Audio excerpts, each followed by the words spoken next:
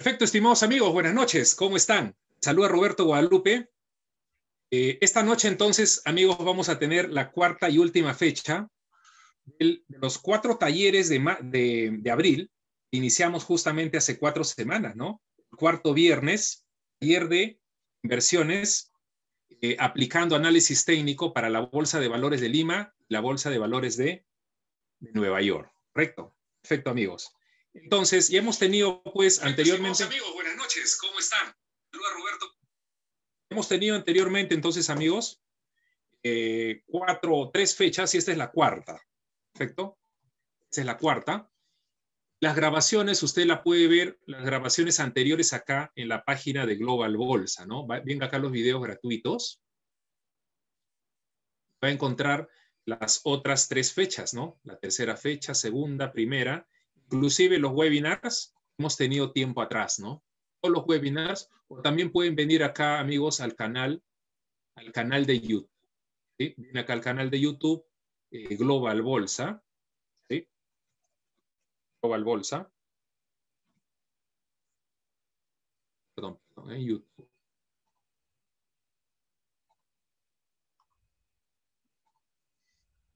En YouTube.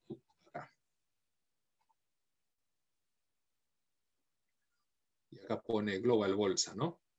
Global Bolsa. Acá va a ver todos los videos grabados, ¿no? Tercera fecha, segunda fecha. Acá tenemos la entrevista a Oliver Kell. Todos los videos que hemos hecho están colgados acá, amigos, ¿sí? Perfecto. Y de paso, se suscribe al canal, ¿no? Tenemos 572 suscriptores. Perfecto, amigos, perfecto. Bien, amigos. Entonces, como siempre, lo que vamos a hacer esta noche es, vamos a analizar el mercado, la Bolsa de Valores de Nueva York. También vamos a ver algunos valores y cómo está la Bolsa de Valores de Lima, ¿sí? Y como siempre, vamos a analizar las carteras en walmine.com, ¿no? Las 3 carteras Global Bolsa. Y si hay que modificar alguno de los valores, lo vamos a hacer, ¿no? Lo vamos a hacer. Vamos a vender algunos valores y vamos a comprar otros, ¿no? Acá están los 3 perfiles de Global Bolsa. Las 3 carteras, ¿no? Las 3 carteras que nosotros manejamos, los 3 portafolios. Estos portafolios, amigos, lo hemos iniciado desde el 27 de noviembre del año pasado, ¿no? O sea, ya tenemos casi 5 meses y estos son los rendimientos, ¿no?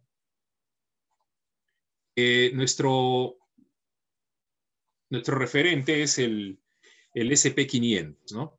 SP500, el benchmark, está rindiendo 15%. Nuestro primer portafolio, perfil moderado, está 10, bueno, está por debajo. El segundo, el perfil moderado, está en 13.66, un poquito por debajo. En el perfil agresivo, estamos con 32, ¿no? ¿Sí? ¿Cuál es la intención acá, estimados amigos? Nosotros siempre le ganemos acá, ¿no? Solamente le estamos ganando por el momento en el perfil agresivo. La semana pasada, sí, estuvimos ganando el perfil moderado. El perfil moderado lo estuvimos ganando al SP500, ¿no? ¿Y por qué es importante que ganemos al benchmark? Porque es el sistema de referencia que tenemos, ¿no es cierto? Solamente nosotros, sino todos los fondos de inversión en el mundo. El dato que nosotros sabemos es que el 95% aproximadamente de fondos de inversión en el mundo no pueden superar el SP500 en rendimiento anual, ¿no?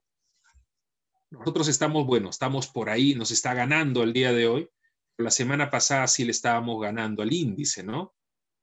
Entonces, vamos a ver, la intención es ganarle acá, ¿no? Ambos perfiles, los 3 perfiles. Entonces, amigos, los 3 perfiles que tenemos, ¿no?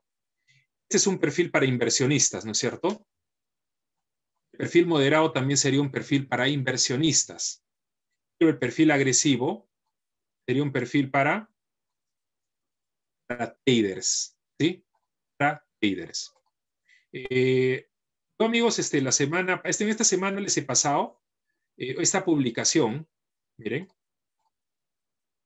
esta publicación se las he pasado en los grupos de WhatsApp acerca del interés compuesto, de algunos inversionistas y traders, ¿sí? Interés compuesto en inversiones y trading, ¿no? Ustedes saben, amigos, que el señor Warren Buffett es un inversionista y es conocido, pues, él es el mejor inversionista de todos los tiempos, ¿no? Inversionista, o sea, que compra los valores y lo deja a mediano y largo plazo, meses e inclusive años y décadas, ¿no? Otro inversionista conocido es el señor que está al costado, es Peter Lynch. El rendimiento promedio de Warren Buffett ya lo conocemos, es 20-22% al año, ¿no? En promedio, hace 60 años. Y en el caso de Peter Lynch es 30%. Ellos son inversionistas, o sea, estos dos perfiles que tenemos acá, conservador y moderado, es para inversiones, ¿no? Para inversiones. Justamente buscando rentabilidades de 20 a 30 o 40% al año, ¿no? Tenemos como referentes a Warren Buffett y a Peter Lynch. Esos tres señores que están acá abajo serían traders, ¿sí? Mark Minervini, nuestro amigo Tomás Claro y Oliver Kell, por ejemplo, ¿no? Les comento algo, amigos, ¿no? Siempre he pensado que en trading la mayoría de los inversionistas pierde, y eso es así, ¿no? Eso es así, eso no es ninguna novedad, ¿no? Pero ellos ganan. Ellos lo han demostrado justamente en el financial competition, ¿no? Con dinero real y verificado. Eso es que los estoy poniendo acá. Pero ojo, hay que considerar que para ser trader, ¿no? Cualquiera no gana en el trading, ¿sí? Ellos ganan porque tienen muchos años de bolsa, ¿no? Minervini tiene 37 años de bolsa y es un market wizard.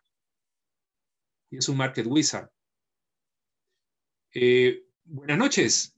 ¿Me escuchan bien, amigos? Porque Luis Luján me dice que no me escuchan bien. No sé si me escuchan bien. A ver, Jonathan, ¿cómo estás? Buenas noches. A ver. A ver, solicitar para reactivar tu audio. Jonathan, ¿cómo estás? Te escucho. Levantando la mano.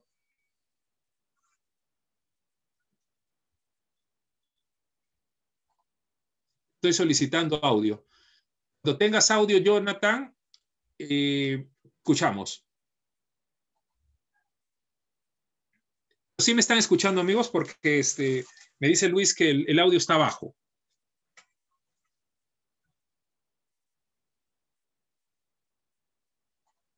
Ya. Ahora sí me dice, ¿no? Perfecto, amigos. Excelente. Entonces, amigos, como les digo, ¿no? Estos señores sí están rentabilizando en trading, ¿no? Los tres señores que están abajo. Perfecto. Este señor Mark Minervini tiene pues 37 años de bolsa, ¿no? Ellos son realmente como en el fútbol, ¿no? Son los Cristiano Ronaldo del fútbol, ¿no? O los Lionel Messi de la bolsa, ¿no? Es así, ¿no? Hay que considerar ese detalle, ¿no? Ellos lo están haciendo. Esto requiere pues mucha capacidad, ¿no? Mucha concentración. Ellos son pues traders, ¿no? Ellos son traders. Acá en este perfil que nosotros manejamos, el perfil agresivo, justamente es el perfil de estos tres señores, ¿no? O sea, asumimos más riesgo, pero también tenemos más rentabilidades, ¿no? Cuando se caen los valores hay que tener muchísimo cuidado. Acá está rindiendo mejor los demás porque es de un perfil agresivo, ¿no? Estamos con 32%. Recuerdo hace un mes y tantos estuvimos con 50%. O sea, este perfil agresivo es lo que varios participantes del Financial Competition lo estamos aplicando, ¿no? O sea, nosotros ya sabemos cómo rentabilizar, la verdad, ¿no? Cómo rentabilizar por acá, ¿no? El perfil moderado al estilo Warren Buffett lo hemos bautizado, ¿sí? Ya sabemos cómo hacerlo, ¿no? Compramos un valor, especialmente de alta capitalización, los megas, y esperamos que suba, ¿no? En el mediano y largo plazo, varios meses y varios años, ¿no? Entonces, acá, ¿cuál es la intención? De hacerlo tan bien o mejor Warren Buffett y Peter Lynch, ¿no? Tienen rentabilidades de 20 y 30% en promedio, ¿no? El año, ojo.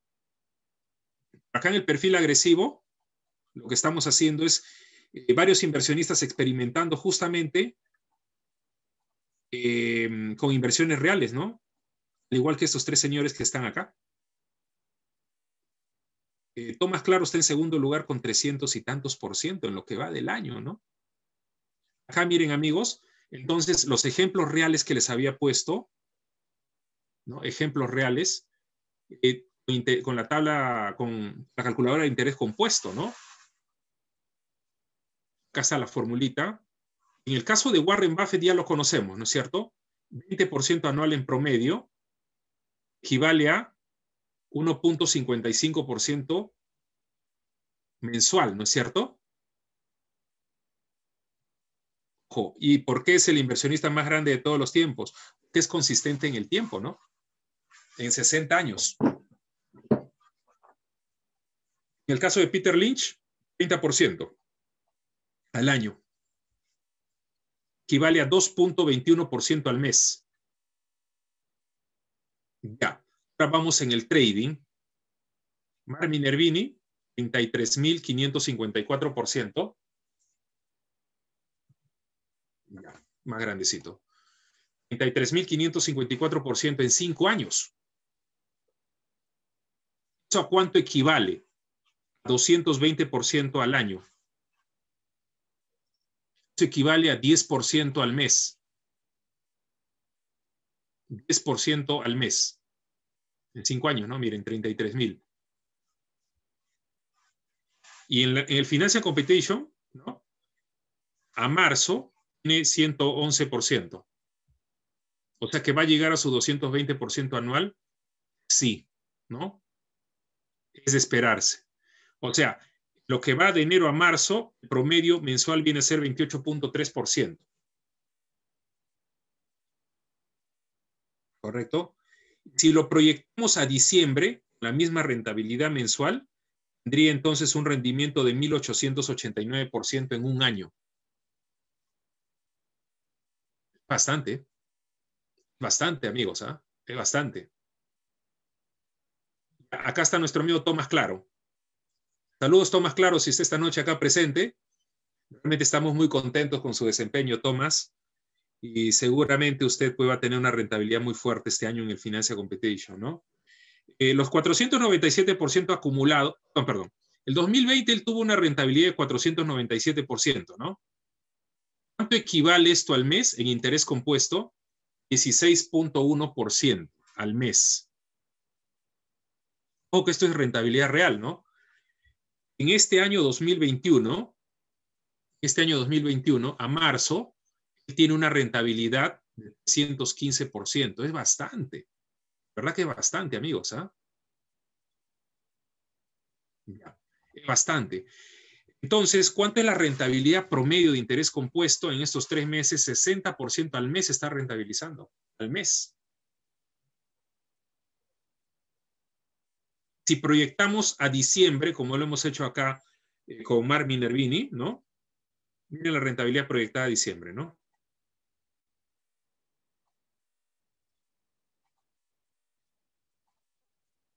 $29,000, casi $30,000% en un año. Ojo que esto es con dinero real, ¿no? Esto es con dinero real. 29,000% a un año, ¿no? En el caso de Oliver Kell, ¿no? No está participando este año. El año pasado tuvo una rentabilidad de 941%. Equivale a 21.55% al mes. Amigos, para tener ese tipo de rentabilidades hay que tener muchísimos años de bolsa, ¿no? Y eso no solamente exige, no sea pues que conocimientos de bolsa, ¿no? Eso va más allá de la bolsa, ¿no? Eso exige otras cualidades en el ser humano, esa es la verdad. Disciplina, ¿no? Mucha disciplina, mucho conocimiento, mucho mercado, ¿no? Estos son ejemplos reales, ¿no? Estos son ejemplos reales. Usted ya conoce la tablita, pues, del interés compuesto, ¿no? A la que está acá. ¿Sí? Para que usted lo recuerde otra vez. Y lo voy a poner otra vez en el chat, ¿sí? hace pensar, ¿no? Es todo un reto realmente, es todo un reto estar en este torneo, ¿no? Varios miembros, Global Bolsa, lo que estamos haciendo, sí, Luis Luján dice, fue lineal, ¿no? Sí, eso es lo que nos estaba comentando Tomás, ¿no? Más claro, que su rentabilidad real del 2020 debería haber sido 1100%, ¿no? Y debía haberle superado a Oliver, ¿no? Bueno, lo que pasa es que en este torneo nosotros tenemos que, después de cuánto tiempo, dice César Paco, de un año, sí, de un año. Lo que pasa es que en este torneo podemos sacar dinero, poder dinero, ¿no? Y digamos, hay que hacer otro tipo de cálculo, ¿no? Ahí estuvo, pues, digamos, la confusión, ¿no? Que si ponemos $20,000 y no ponemos más dinero y no sacamos, entonces no habría, digamos, mayor complicación, ¿no? Jonathan dice, depende también del capital que maneje. Una cosa es administrar la cantidad de dinero de Warren Buffett que maneja Peter Lynch y otra que manejan los 3 traders, ¿no? Cuando hay menos cantidad de dinero puedes manejar mejor los perfiles, dice, ¿no? Jonathan, eso es relativo, ¿no? Eso es relativo, eso es cierto. Que ojo que hay fondos de inversión hedge funds en Estados Unidos que manejan mucho dinero, ¿no? ¿Sí? Pero lo que usted está indicando es un criterio correcto, ¿no? Mientras más dinero tenga uno, en bolsa es más complicado, ¿no? Es que mucho dinero también mueve, pues, Warren Buffett, Peter Lynch movía, ¿no? En ese tiempo, ¿no? Ya no está, pues, en bolsa, ¿no? Sí, yo sé que Peter Lynch forma parte, pues, de algunos directorios, ¿no? Sí. Les comento, ¿no? Oliver Kell abrió un fondo de inversiones en Estados Unidos, ¿no? Aprovechando la fama que él tiene. ¿Saben qué es lo interesante de este torneo? Financial Competition, amigos. Los ganadores se vuelven... A ver, vamos a silenciar, ¿sí? Ya está, silenciado. Lo interesante de este torneo, amigos, es que es una vitrina universal, ¿sí? Una vitrina universal donde los ganadores se vuelven millonarios o multimillonarios, ¿no? Eso es que no es extraño que Oliver Kell haya abierto su propio fondo de inversiones, ¿no? Tanto dinero puede captar, ¿no? Para que administre. ¿Saben qué, amigos? Vamos a invitar en un webinar otra vez a Oliver Kell. Ya lo hemos tenido a Oliver Kell en webinar con nosotros, ¿no? Hemos tenido a Oliver Kell y hemos hecho un taller de inversiones. De verdad, un gran ser humano, ¿no? Oliver Kell, con bastante paciencia, ¿no? Con mucho cariño por todo lo que hace. Hicimos un taller, está en el canal de YouTube, amigos, ¿ah? Búsquenlo, ahí está. Hicimos un taller, los compañeros preguntaron todos los valores, él dio su opinión, ¿no? Analista técnico. Si no me equivoco, él es también CFTe, ¿no? CFTe o CMT. Lo que pasa, amigos, que siempre bueno, ¿no? Estar cerca de estos señores exitosos, ¿no? Aprender de ellos, darnos la mano, conocer lo que están haciendo. Y voy a invitar en un webinar más a Oliver Kell que nos hable de su fondo de inversiones, ¿no? Perfecto, perfecto, amigos. Acá está la formulita, ¿no?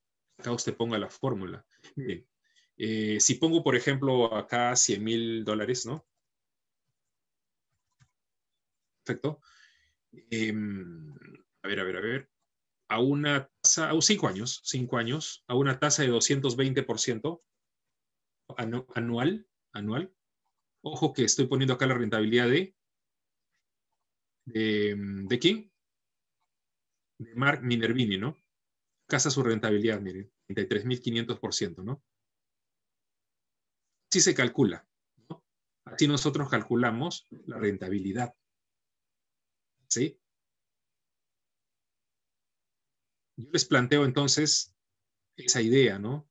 Nosotros si estamos en el Financial Competition, ¿verdad? Los inversionistas que estamos haciendo acá es una parte, ¿no? Que estamos poniendo en el torneo, es la verdad, ¿no? Lo demás está pues en nuestros otros perfiles, ¿no? Por ejemplo, en el moderado, ¿no? De alguna manera, podemos mencionar a Warren Buffett, ¿no? ¿Qué cosa dice Warren Buffett? Él es inversionista, ¿no? Él no sugiere justamente hacer esta parte de acá, ¿no? Él no sugiere hacer esto. O sea, trading. No sugiere hacer el trading, ¿no? Pero él dice lo siguiente, ¿no? Si usted quiere hacer estupideces, ¿por qué lo llama acá estupideces, no? En la verdad, no utilice más de un 10% de su patrimonio destinado a bolsa, ¿no? Eso es lo que él dice, ¿no? El 90 estaría por acá. ¿Sí? Entonces, amigos, con esa explicación, continuamos, ¿no? Nosotros en el torneo, amigos, lo que estamos haciendo justamente es rentabilizar, ¿no? Varios de los compañeros están en perfil agresivo y otros están en perfil moderado, ¿no? Cada uno escoge su perfil, ¿sí? Cada uno escoge su perfil. Y lo interesante es, pues, que tenemos a estos señores, pues, que son bastante, son los mejores inversionistas del mundo, eso es la verdad, ¿no? Estamos codeándonos con ellos, ¿no? Con Minervini, miren su división. Todos los países están acá, ¿no? Acá está Tomás Claro con su 315%. Íbamos a hacer una reunión también con Ryan Pierpont, porque el año pasado ocupó, creo, el puesto número 4 o 5, ¿no? Hicimos una reunión con Wilfredo también, ¿no? Con Wilfredo Villarreal. Miren por acá. Estos señores de otros países, Gertrudes con 106, miren, acá están todos los nombres, ¿no? De los participantes, ¿no? Y varios que son conocidos por acá, ¿sí? Hay varios que son conocidos. Justamente vamos a tener una entrevista, estimados amigos, con el señor Mugle. ¿Sí? Es un youtuber, como les decía, conocido de Estados Unidos. ¿Sí? Justamente hace poco entrevistó a Mar Minervini. Definitely people should be doing. Well, here. Miren. ¿Está preocupado por las fluctuaciones actuales en la economía mundial? A continuación le ofrecemos 3 consejos. Everyone, welcome back to the market. Hayan visto este video, ¿no? Que realmente es muy bueno. Es muy, muy bueno este video, ¿no? Justamente le había pedido a este señor, a Mudlo, ¿no? A Moodle, ¿sí? A Moglen, a Richard Moglen, es él, lo traduzca al español, ¿no? O sea, que dé la opción a traducir. Y sí, tenemos español, y sí se puede, pero hasta el minuto número 30 nomás, ¿no? Porque miren, acá sale, acá ya cuando estamos en el minuto 30. A continuación le ofrecemos 3 consejos de usuarios de eToro sobre cómo invertir con seguridad durante un periodo. Ya. Comment where, you know, this is makes Miren. 5 or 10% to that. You don't have to. Dice muchas cosas interesantes Minervinia, muchas cosas interesantes en cuestión solamente de una hora. Los 37 años de bolsa, amigos, lo explica en una hora. Tienen que ver este video, ¿sí? Los traders, ¿sí? Especialmente los traders, lo que quieren, pues, tener un referente. Yo considero que este señor es el mejor trader del mundo. Me consta, ¿no? Porque veo sus resultados en el Financial Computation. Las otras personas que indican en Internet, no me consta, ¿no? No nos consta. A partir del minuto, como les digo, 31, y empiezo otra vez acá en inglés, ¿no? Este señor, como les digo, ha entrevistado a Minervini y a muchas personalidades más, ¿no? Ahora nos va a entrevistar, va a entrevistarnos a los miembros Global Bolsa, ¿no? Eso es algo espectacular, algo bastante bueno, ¿no? Ahí estaríamos entrando ya con bastante fuerza a Estados Unidos, ¿no? Otra vez, ¿sí?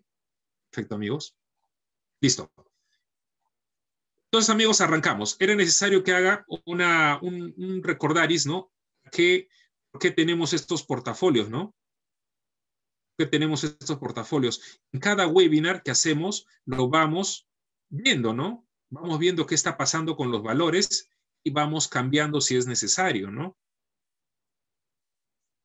Perfecto. Arrancamos, amigos. Índice Standard & Poor's 500. ¿Cuánto va rentabilizando en lo que va del año? Estamos de esta manera, ¿no? Miren, con esta velita anual. Estamos en 11.61%. 11.61%. Estamos marcando máximos históricos, ¿no? Eso es bastante bueno. ¿Sí? Eso es bastante bueno. ¿Cómo le ha ido en el último mes al índice Standard & Poor's 500, ¿no? Acá están las velas mensuales. Este mes que está pasando, amigos, abril, está con 5% arriba. Ha sido un mes bueno. He hecho esta vela, miren. Semanal. Esta semana ha subido 0.13%, ¿no? Bueno, en diario, ¿no? En diario estamos así, ¿no? Estamos bastante bien. ¿Correcto? Bueno, entonces estamos bien, ¿no? Listo.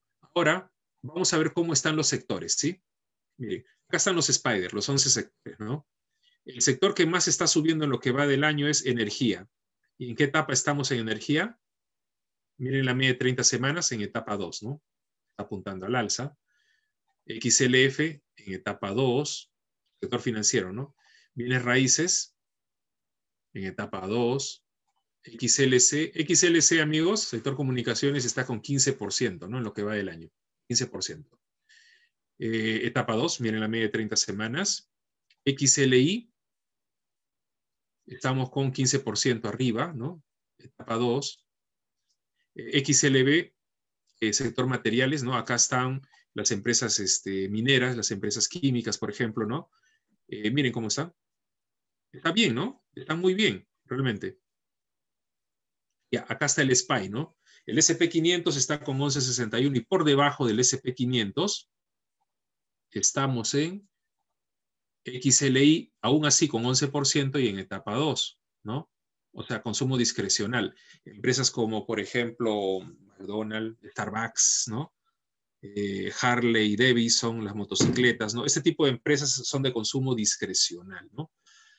Debajo está el sector tecnológico, ¿no? Miren cómo está. Vino a la media de 30 semanas y inicia otra vez el rebote, ¿no? Está bien, está con 7.45% en lo que va del año. Luego viene el sector de salud. Y miren cómo está en salud. 6.96% y apuntando al alza ambas medias, ¿no? En etapa 2. Utilities con 6.41%, igual en etapa 2, ¿no? XLP en etapa 2. Todos los sectores, amigos, todos los sectores están al alza. ¿Cómo están mercados emergentes, no? Hacer un poco de asset allocation, ¿no? Miren. Etapa 2, mercados emergentes, ¿no? Inclusive marcando máximos históricos, ¿no? Marcando máximos históricos. ¿Sí? Mercados emergentes. ¿Cómo está Argentina? Mercado emergente. Bien en etapa 2, ¿no? Miren, viene a la media, rebota. Fíjense la media, ¿sí? Y rebota. ¿Cómo está Brasil? En etapa 2, ¿no? Viene a la media y rebota, ¿no? Fíjense la media. ¿Cómo está Chile? A pesar de la gran caída de esta semana, ¿no? Está en etapa 2, ¿no? La media está apuntando al alza. ¿Sí? Perfecto. Ahora, ¿cómo está Colombia? Ajá, y empiezan los problemas, ¿no? Ya está por debajo de la media de 30 semanas. Ojo, sería por el momento el más débil, ¿no? ¿Cómo está Perú? Más débil que Colombia, ¿no? Más débil que Colombia. ¿Sí? Ya sabemos por qué, ¿no? Por el tema electoral, ¿no? Miren la debilidad de Perú, ¿no? Hemos visto cómo está Estados Unidos, ¿no? Miren Estados Unidos. Miren la distancia con su media, ¿no? Cómo está Perú, ¿no? Ahí está el detalle, ¿no? Nosotros, amigos, y la Comunidad Global Bolsa, hemos salido de Perú hace años, ¿no? Hace años hemos estado saliendo de Perú. Hace varios años, ¿no? Hemos estado comprando bolsa de Estados Unidos, hemos estado cambiando valores peruanos para bolsa de Estados Unidos, ¿no? Aún a pesar de esta subida, no hemos entrado a Perú. ¿Por qué? Porque se venían las elecciones, ¿no? Como siempre hemos dicho lo mismo, ¿no? Las elecciones ya se vienen. Miremos la bolsa peruana después de las elecciones, ¿no? En el último webinar que hicimos antes de las elecciones, justamente sugerimos salir acá, ¿no? Ahora hay una caída de 15% en el índice, ¿no? Ahí está el detalle, ¿no? Miren, si nosotros ponemos la media de 200 días, ¿no? 200 días. Ustedes saben que la media de 200 días es muy similar a la de 30 semanas, ¿no? Miren, estoy en días, miren cómo está. Ahora la línea azul es la media de 200 días. Está por debajo, ¿no? ¿Qué cosa dicen los libros de análisis técnico respecto a la media de 200 días? Y los valores, ¿no? El mercado, ¿no? Está por debajo de la media, a pesar de que la media apunte al alza, ¿no? Eso es inicio de tendencia a la baja. O sea, Perú está en tendencia a la baja. ¿Sí? Ahí está el detalle, ¿no? Está explicado por el concepto técnico de la media de 200 días. La media de 30 semanas es una media que nosotros utilizamos, ¿no? Esta media no la va a encontrar en el libro. La de 200 días sí. Vamos a ver hasta dónde justamente dura la tendencia a la baja, ¿no?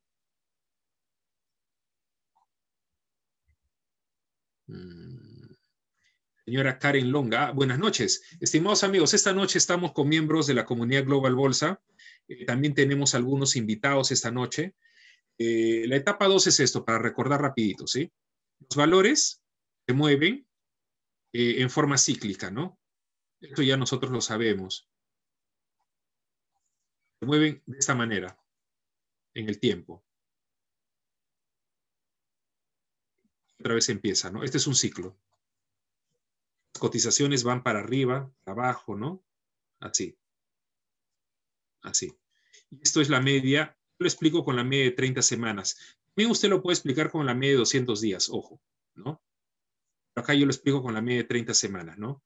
Cuando la media de 30 semanas está plana, la etapa 1, ¿sí? Etapa 1. Cuando está al alza, es etapa 2. Cuando está plana en la parte superior es etapa 3. Etapa 4 es cuando está cayendo, ¿no? Esto de las etapas se lo atribuye al señor Stan Weinstein, ¿no? Stan Weinstein. También he visto que el que aplica este concepto de las etapas es Mark Minervini, ojo, ¿no? Bien, Mark Minervini. En la teoría de Dow, esta parte que está acá viene a ser la acumulación, ¿no es cierto? Esta parte superior viene a ser la distribución, ¿no? La parte intermedia viene a ser la parte de tendencia o participación pública. En esta etapa, nosotros estamos en la bolsa, ¿no? ¿Sí? Cuando los fondos de inversión, las manos fuertes, ya nos marcaron la tendencia, ¿no? ¿Sí? Así es. Todos los valores, ojo, todos hacen su ciclo bursátil, ¿no? Y por ejemplo, pongo Apple, pongo la media acá, ¿no? Voy a poner acá semanal, y voy a poner acá 30 semanas, la media de Weinstein, ¿no? Si usted quiere profundizar un poquito más acerca de el método de Weinstein, puede comprar su libro. Secretos para ganar dinero en los mercados alcistas y bajistas, así se llama, ¿no? De Stan Weinstein. Lastimosamente no hay en Perú, ¿no? Yo lo he adquirido cuando me lo trajeron de España. Igual, ¿no? En internet puede encontrar inglés, me parece, ¿no? Ya. Esto vendría a ser un ciclo, miren. Creo que lo vean bien, ¿no? Ojo que eso les va a servir mucho, ¿no? Esta noche también están invitados justamente los alumnos de el curso con Marco Antonio Cuarta, ¿no? Del Instituto de la Moneda, que justo estoy dictando. Ya vamos a acabar en 3 sesiones más. Esto viene a ser un ciclo, miren. Esto viene a ser un ciclo. Es una forma de un cerrito, ¿no? En este caso, el ciclo dura casi 3 años, subir y bajar, ¿no? La acumulación estaría por esta zona, ¿no? Más o menos por los $17, ¿no es cierto? 15, $17. Y la distribución estaría por acá, por los 30, ¿no? O sea, más o menos un 100% después de un año, ¿no? Nosotros entramos por esta parte que está acá, ¿sí? Cuando la media de 30 semanas, ¿no? Es muy parecida a la de 200 días, está apuntando hacia abajo, obviamente nosotros no vamos a comprar el valor, ¿no? ¿Sí? Obviamente no vamos a comprar el valor, que justamente está apuntando hacia abajo, ¿no?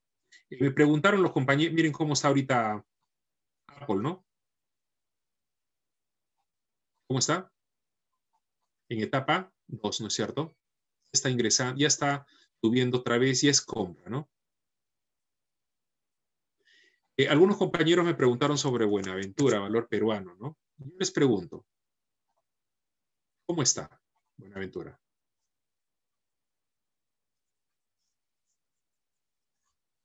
Miren la media como apunta, ¿no? Concepto de tendencia básica, ¿no? Dos techos a la baja, dos pisos a la baja. Eso es tendencia a la baja, ¿no? Otro techo más abajo, otro piso más abajo, otro techo más abajo. Se espera que este piso sea más abajo, ¿no? Eso es tendencia bajista. ¿Cuál es el detalle con Buenaventura, no? Miren cómo está la media, ¿no? Está apuntando hacia abajo, ¿no? ¿Cuál es el problema de Buenaventura? Y ustedes ya lo conocen muy bien. Miren esta línea. El número redondo de $10. En las próximas semanas, ¿no? No es capaz de subir a 11. Esto es capaz de desplomarse, amigos, ¿eh? ¿A cuánto? De repente a $5 otra vez, ¿no?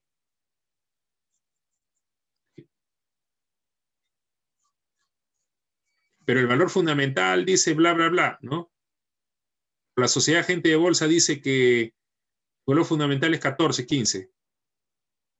Hay que tener cuidado. ¿Verdad? Hay que tener muchísimo cuidado cuando una sociedad agente de bolsa o un broker extranjero recomiende comprar especialmente un valor que está en etapa 4. Porque este valor está en etapa 4, amigos. No sabemos dónde va a terminar el piso, ¿no? No sabemos dónde va a ser. Hemos visto ya muchos ejemplos, ¿no? De etapas 4 desastrosas, ¿no? Mire, etapa 4, ¿no? Me preguntaron por Credicor de Perú, ¿no?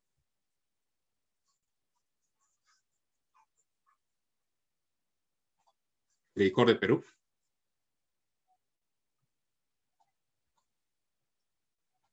¿En qué etapa está?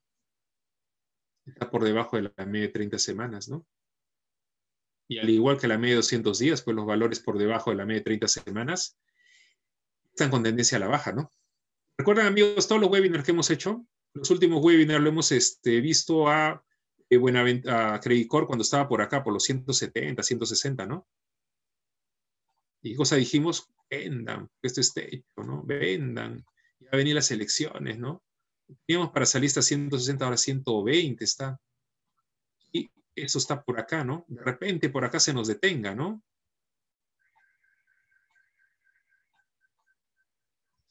La última buena salida era antes de las elecciones, amigos. Acá, ¿no? Acá estaba, antes de las elecciones. Estaba por los $150, ahora 120. Hay una caída, miren, ¿de cuánto? De 20% en 3 semanas, ¿no? Amigos, verdad que es muy importante que ustedes miren los gráficos antes de comprar un valor, ¿no? No cometa la ingenuidad, ¿no? De pensar que si este valor tiene un valor fundamental, 140, hay que comprarlo. Esto es una ingenuidad. Los precios en bolsa no se manejan en base necesariamente al valor fundamental, ¿no? Sino, ¿en base a qué? A la oferta y la demanda, ¿no? En base a la oferta y la demanda. Ahí está. Y miren clarito el ciclo bursátil. Ahí está. Clarito, ¿no? Miren, lo voy a dibujar otra vez, con más cariño. Ya. Miren cuántos años, ¿no? Etapa 2, etapa 3, etapa 4. Acá puede ser la 1, pero está ahora por debajo, ¿no? La buena salida acá, amigos, nosotros lo hemos analizado muchísimas veces este valor, ¿no? La buena salida era acá, ¿no? Etapa 3, cuando ya había roto por esta zona, ¿no? Acá era la salida, a niveles de 220 aproximadamente, ¿no? Ya, por acá también otra oportunidad. Por acá ya era la salida, pues, definitiva, ¿no? Que ya la media apunta a la baja con mucha precisión. Los 220, 210, ¿no? Miren, al inicio del 2020, cotizaba en 210, ¿no? Acá. Al inicio del año 2020, ¿no?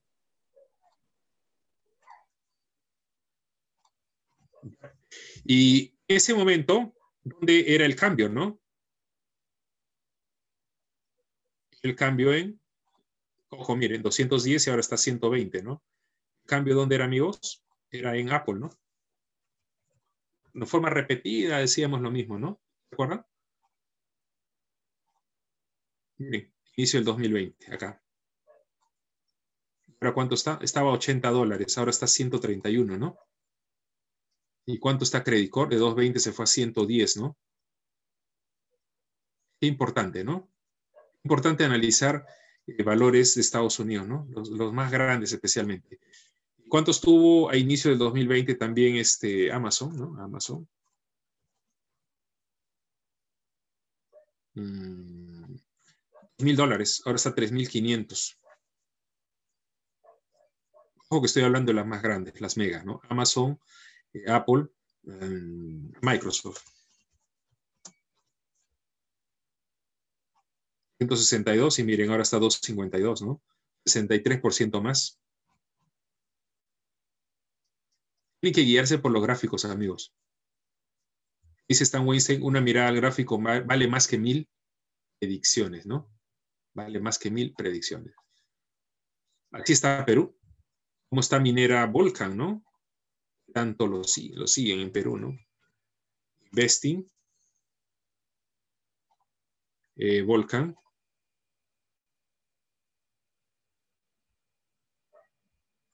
Voy a poner así, no sé qué pasa. A ver.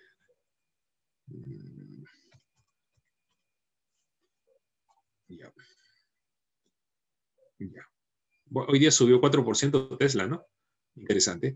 Technical Arts. Vamos acá. Ya.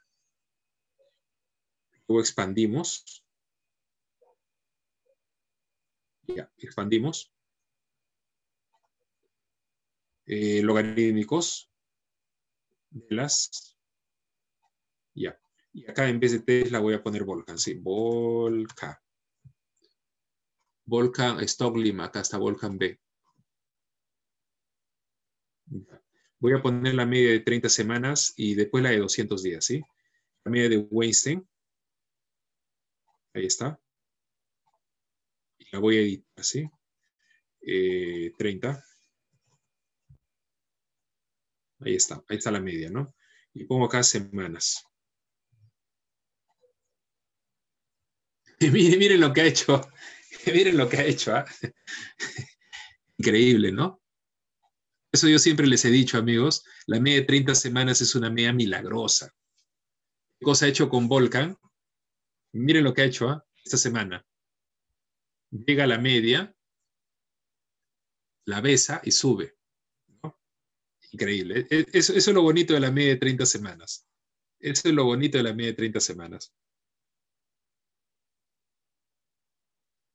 Ricardo Urbina dice, Brian Shannon también utiliza esas etapas, ¿no? Sí, Ricardo. Lo que pasa, amigo, es que nosotros tenemos que considerar siempre la teoría de Down, ¿no? Acumulación, participación y distribución. Usted va a escuchar esos conceptos, ¿no? ¿Ese valor en qué está? ¿En acumulación, participación o distribución, ¿no?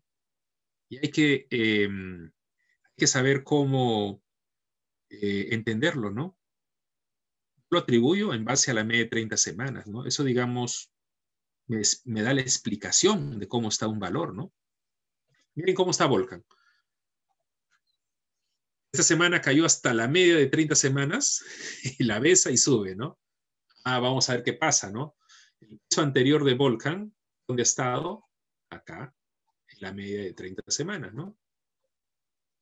Qué increíble, ¿no? Increíble. Perdón, voy a borrar esto. Ya. Acá está, miren, el ciclo, amigos, ¿ah? Miren. Miren. ¿Sí? Ven el ciclo en base a la media, ¿no? Acá no hubo etapa 1, ¿no? Esta es etapa 2. Y acá no hubo 4, no hubo 3. Etapa 4 de frente, ¿no? Esto está en etapa 2. Ojo. O sea que sí está comprable, ¿no? Pero hay un detalle, ¿no? Perú no está dando entrada, ¿no? Nosotros tenemos un peaje. Un peaje. Es el peaje, el EPU, el índice general, ¿no? Mientras esté mal, no podemos entrar en los valores, ¿no? Pero miren el comportamiento técnico de Volcan, ¿no? Llega hasta high acá en 88 centavos, ahora está en 69 y bajó hasta 60, ¿no? Hasta su media base, ¿no? Se cuenta, amigos, que la media de 30 semanas toma como punto para subir en etapa 2, ¿no? Porque esta es etapa 2. Estamos en etapa 2, ¿no? ¿Sí? Yo acá, en vez de la media de 30 semanas, pongo la de 200 días, se van a dar cuenta que los pisos están en la misma zona, ¿no? Hay una distancia, ¿no? Pero casi por el mismo lugar. Ya. ¿Qué es lo bueno que yo veo en Volcan, no? Esto es lo bueno. Esto lo hemos visto varias veces, y amigos, miren esta zona. Perdón, no me sale bien. Un segundo, voy a borrar otra vez. Mejor lo voy a hacer con esto, ¿sí? Y ya. No funciona muy bien el pulso. Acá, miren, voy a agarrar la zona de los techos, ¿sí? Ya. Miren esa línea. Recuerden, amigos, que cuando analizamos Volcan hace muchos meses, y vimos esta zona de los techos que estaba en 60 centavos, ¿no? ¿Qué cosa dijimos por acá? Cuando rompió y estaba por los 70, 80, ¿no? En las elecciones, ¿no? Vamos a ver si Volcan es capaz de hacer una corrección a la media de 30 semanas, justo está haciéndolo ahorita, ¿no? A la vez en esta zona de techo, ¿no? Esto se repite mucho, ¿no? ¿Han dado cuenta, amigos? Baja la media de 30 semanas y agarra un piso por acá. Coinciden, esas coincidencias son bastante, va a encontrar, mucho va a encontrar esas coincidencias, ¿no? Entonces, ¿cuál es la idea acá? Eso ya lo hemos sospechado hace mucho tiempo, que ya había subido demasiado por estas zonas respecto a la media, ¿no? Acá había empezado una subida por los 36 centavos, ya estaba por los 90, ¿no? Había subido fuerte, ¿no? ¿Sí? En etapa 2, esta es etapa 2. Estábamos esperando entonces una corrección a la media de 30 semanas, ¿no? ¿Dónde está ahorita en la media de 30 semanas? Ya. Acá la inversión en Volcan sería así, ¿no? Yo le sugiero de esta manera. Primero que el SP500, con el EPU de entrada, cosa que no está sucediendo, ¿no? Cosa que no está sucediendo, ¿sí? Ahí lo que está viendo acá en el gráfico es que necesitamos confirmación en el caso de Volcan, ¿no? Y nosotros, ¿con qué confirmamos? La media de 7 semanas, ¿no? La que sigue más al precio. ¿Dónde estás? ¿Dónde estás, media? Ya, acá está. Lo voy a editar. Le voy a poner un color rojo, ¿sí? 7. Rojo, ahí está. Ya. Miren cómo está la media de 7 semanas, ¿no? Cuando dio entrada la otra vez, ¿no? De acá, ambas medias obviamente apuntaron al alza. Nos dio entrada acá en esta zona. Se cuenta. Pero acá la media está apuntando a la baja, ¿no? Y al parecer va a seguir haciendo así por el momento, ¿no? Y obviamente la media de 30 semanas está apuntando al alza, ¿no? Seguir apuntando al alza. Cuando las cotizaciones sean capaces de estar arriba de ambas medias y ambas medias tienen que apuntar al alza, es una compra, ¿no? Como acá.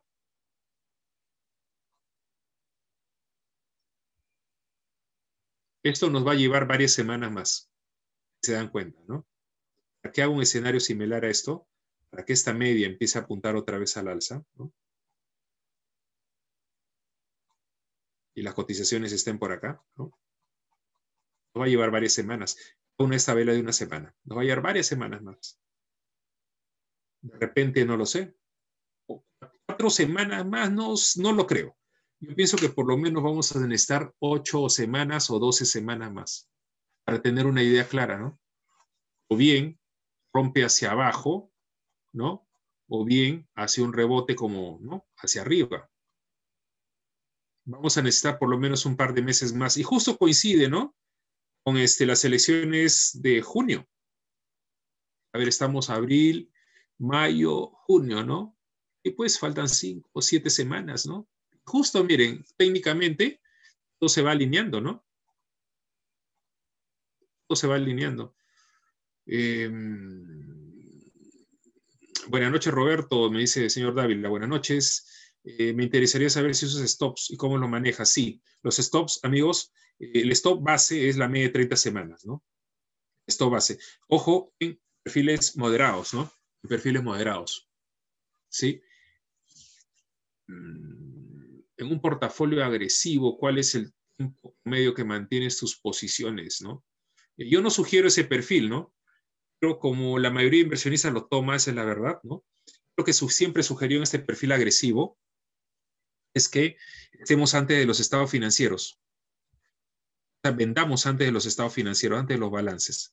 O sea, podríamos estar en un valor de perfil agresivo 3 meses, ¿no? En promedio, entre estados financieros. ¿Sí? Perfecto, perfecto, perfecto. Miren cómo estamos, ¿no? Cómo se está dando esta situación técnica en Volcan, ¿no?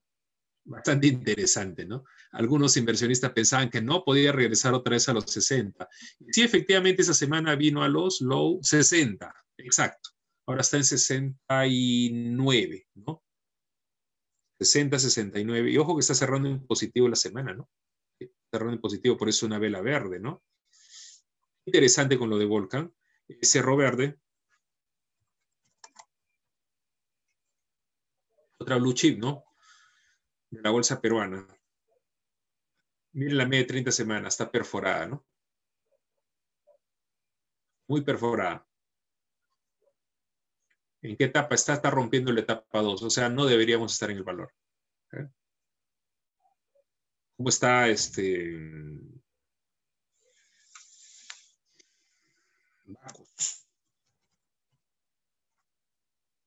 Bacus y Johnson, ¿no?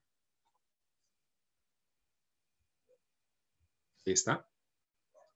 Rompiendo la media de 30 semanas, ¿no? Con mucha fuerza. Con mucha fuerza, ¿no? En Bacus la salida estaba por acá, ¿no? Y hace buen tiempo. Acá. A niveles de 24, ¿no?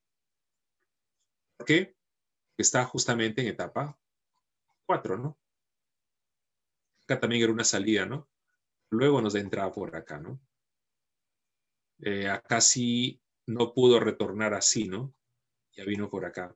Siempre en esta parte salimos por precaución, ¿no? Siempre. Interesante, ¿no? Miren cómo está acá. Cómo está Bacus, cómo está Cemento Pacasmayo, ¿no?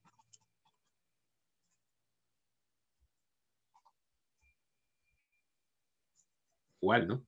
Debajo de la media. Miren el ciclo, amigos. ¿Vieron el ciclo? Este es el ciclo, miren.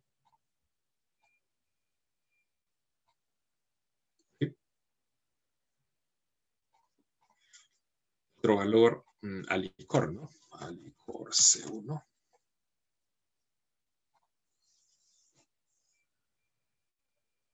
Wow, miren. Debajo de la media, ¿no? Acá lo hemos dicho, la Comunidad Global Bolsa salgan antes de las elecciones, ¿no? Nosotros hace años ya habíamos salido de la bolsa peruana, ¿no? Recién se empezó a mover nuestro grupo de la bolsa peruana de WhatsApp, ¿no? De la Comunidad Global Bolsa a raíz de las elecciones, ¿no? Pero miren cómo está el ciclo, ¿no? Clarísimo. Uno, miren, casi, ¿no? Esto es etapa 1. Etapa 1. Y rompiendo piso, ¿no? Está mal. Licor. Otro valor. Banco, ¿qué valor sería? A ver, acá preguntan.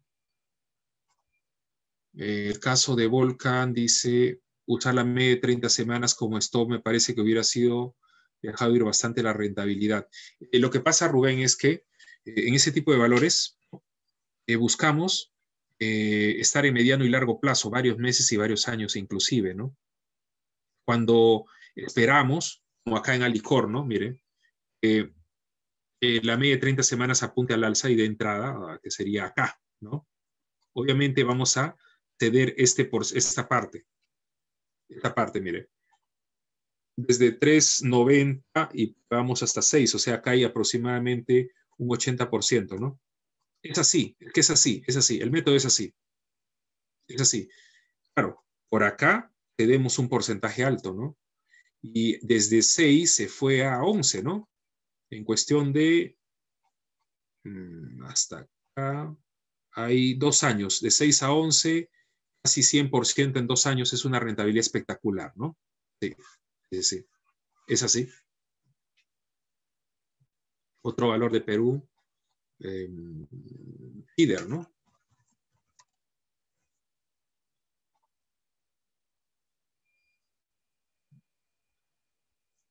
Ese CIDER está por debajo de la media también, ¿no? Este valor no me agrada. Lo que pasa, miren, el precio actual está el precio que estuvo en el año 2018, ¿no?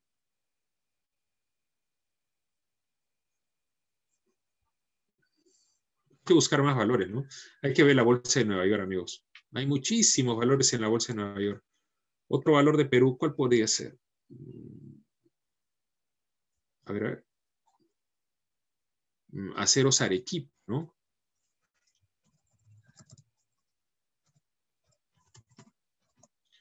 Horario, ¿no? Horario y 1. Este movimiento zigzagueante, ¿no? Este movimiento zigzagueante de, miren, cortas duraciones de la media de 30 semanas, realmente no son muy buenos. No son muy buenos. La idea es que la media de 30 semanas no esté zigzagueando así, ¿no? Sino que esté de esta manera, así. Cada vez que cae el valor, lo tome ahí, ¿no? Así, a cierto tiempo. No de esta manera, rompe por acá, rompió por acá, rompió por acá, ¿no? Rompiendo otra vez por acá. No está bien. Bolsa de Lima no está bien, ¿no? Ya, les voy a plantear una idea, ¿sí? Una idea para la Bolsa de Lima. Por ejemplo, Warren Buffett, ¿qué cosa hizo en la crisis del 2008? Compró valores, ¿no es cierto? Compró valores, metió mucho dinero, ¿no? En plena crisis de las hipotecas. ¿Qué pasaron luego con los valores?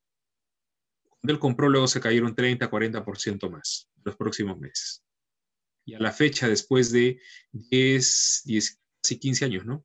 12 años, tus compras están 200, 300, 400% arriba. Ya. Acá, amigos, en la bolsa, cuando sucede este tipo de situaciones, ¿no? Elecciones, ahorita estamos en un extremo de mercado, ¿no? La opinión contraria, miren, la opinión contraria se aplica exactamente, perfectamente en este momento en la Bolsa de Lima, ¿no?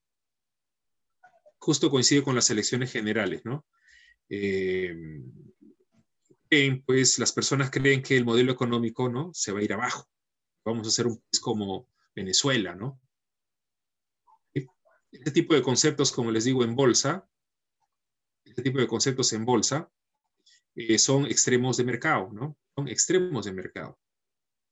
O sea, Perú, voy a poner el índice general acá. Índice general Bolsa de Valores de Lima. Ahí está. Este es. ¿Qué cosa es lo que se da, no? Miren en las elecciones pasadas, ¿no?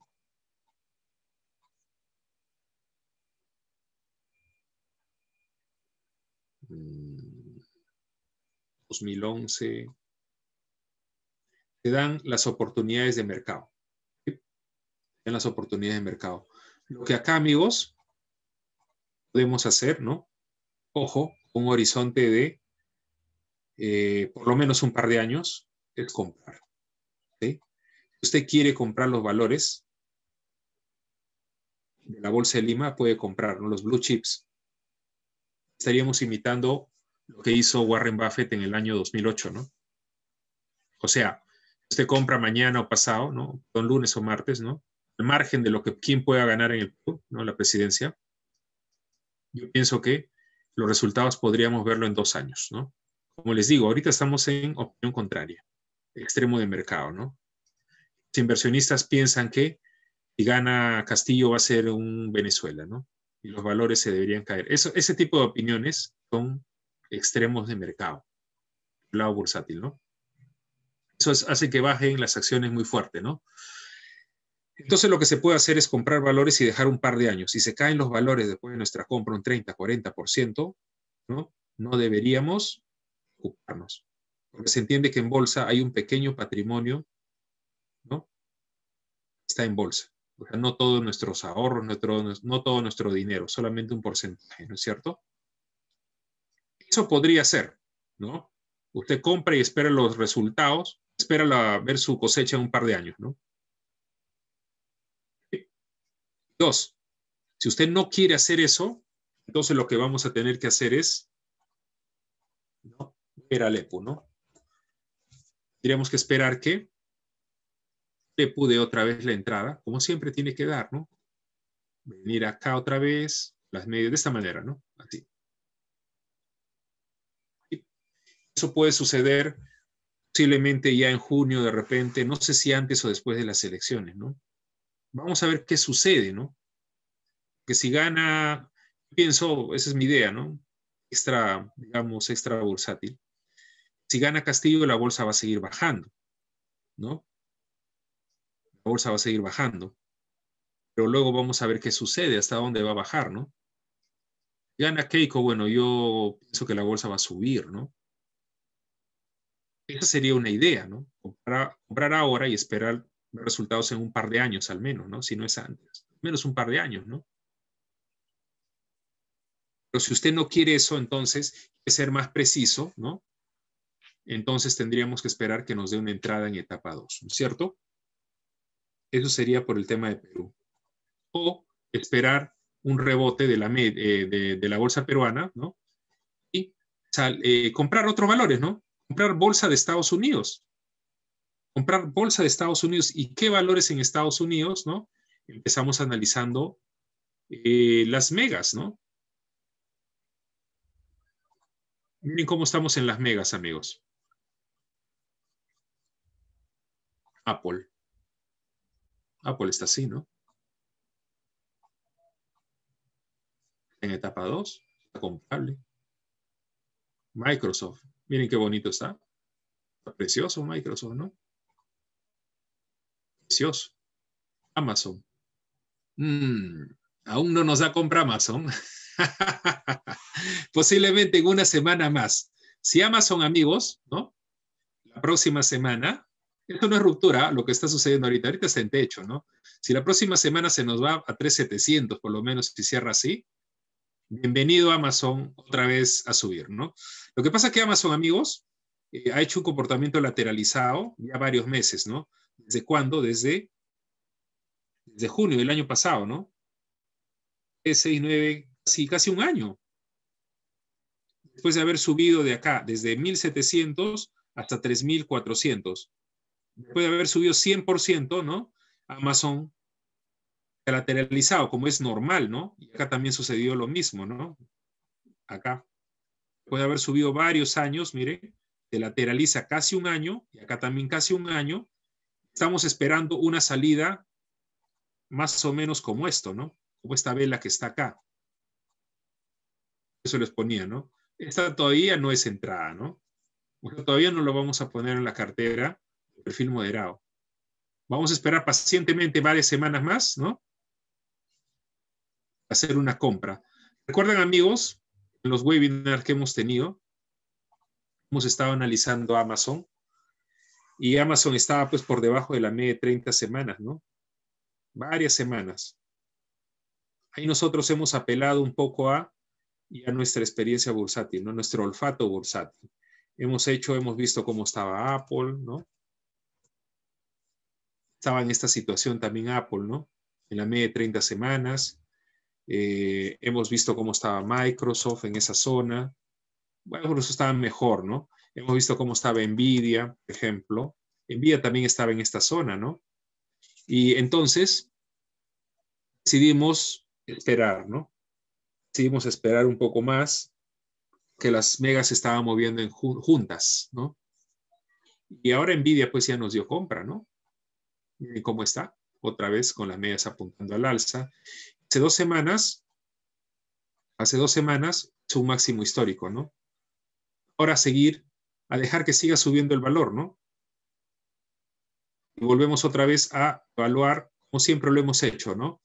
En base a nuestra media de 7 semanas, ¿no? Miren, lindo sube, ¿no? En ningún momento nos ha sacado Nvidia, amigos, ¿ah?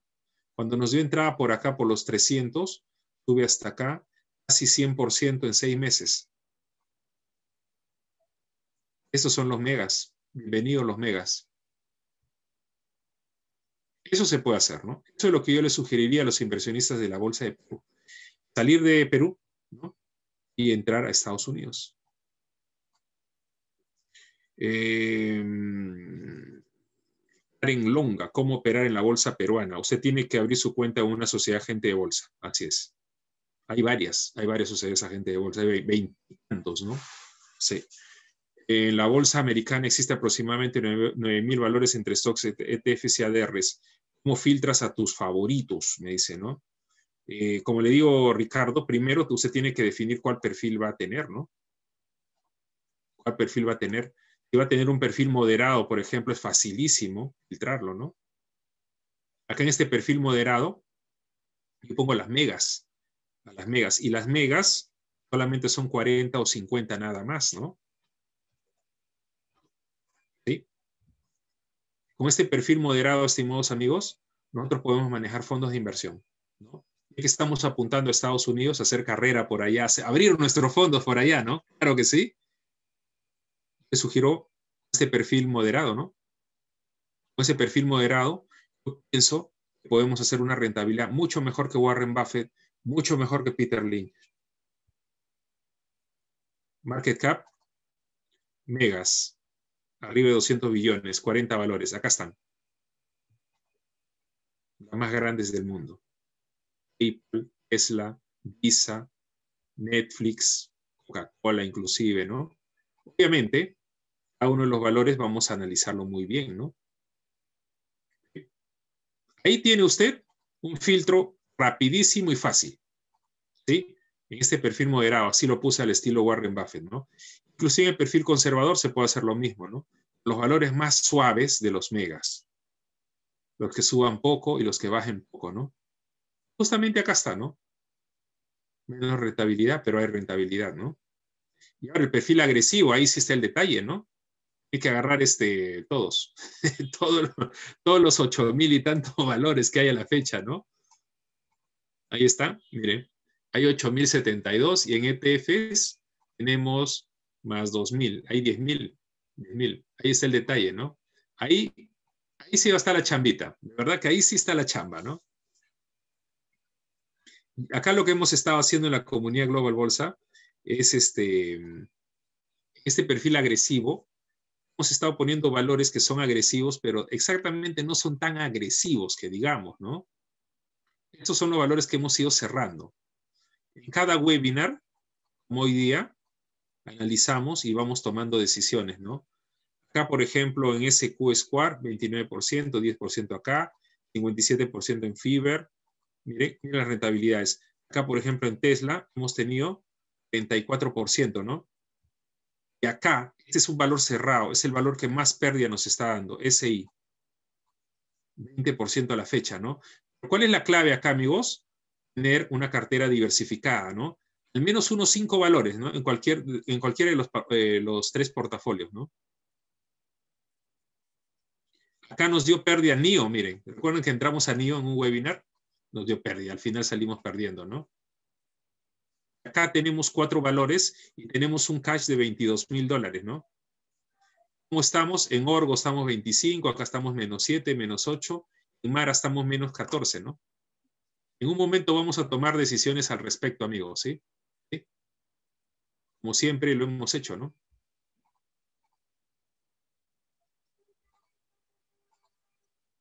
Interesante, ¿no? Yo pensé que esta semana, amigos, Amazon ya nos iba a dar entrada, ¿no? Yo Pensé que nos iba a dar entrada. Aún no está dando entrada. No. Apenas de entrada, amigos, ¿no? Les voy a avisar en la Comunidad Global Bolsa. Amigos, ¿no? Ya está dando entrada Amazon. ¿Qué esperamos al respecto, no? Que haga lo mismo que hizo la vez pasada, ¿no? Después de un descanso largo, subió el valor de 2.000 a 3.600 en 70% en algo de casi 6 meses, ¿no? Y acá, ¿a cuánto subiría, no? Se dice que Amazon, amigos, va a hacer un split, ¿no? Y justo va a coincidir con el split, ¿no? ¿Y cómo se ponen las cosas a favor, no? Split significa, pues, partir los $3.467, ¿no? Entonces, 10-1 no sería mala idea, ¿no? O sea, para que se parta, o sea, si lo parten en 10, costaría, pues, $146, ¿no? Y si lo parten en 100, que sería más bonito, costaría $34, ¿no?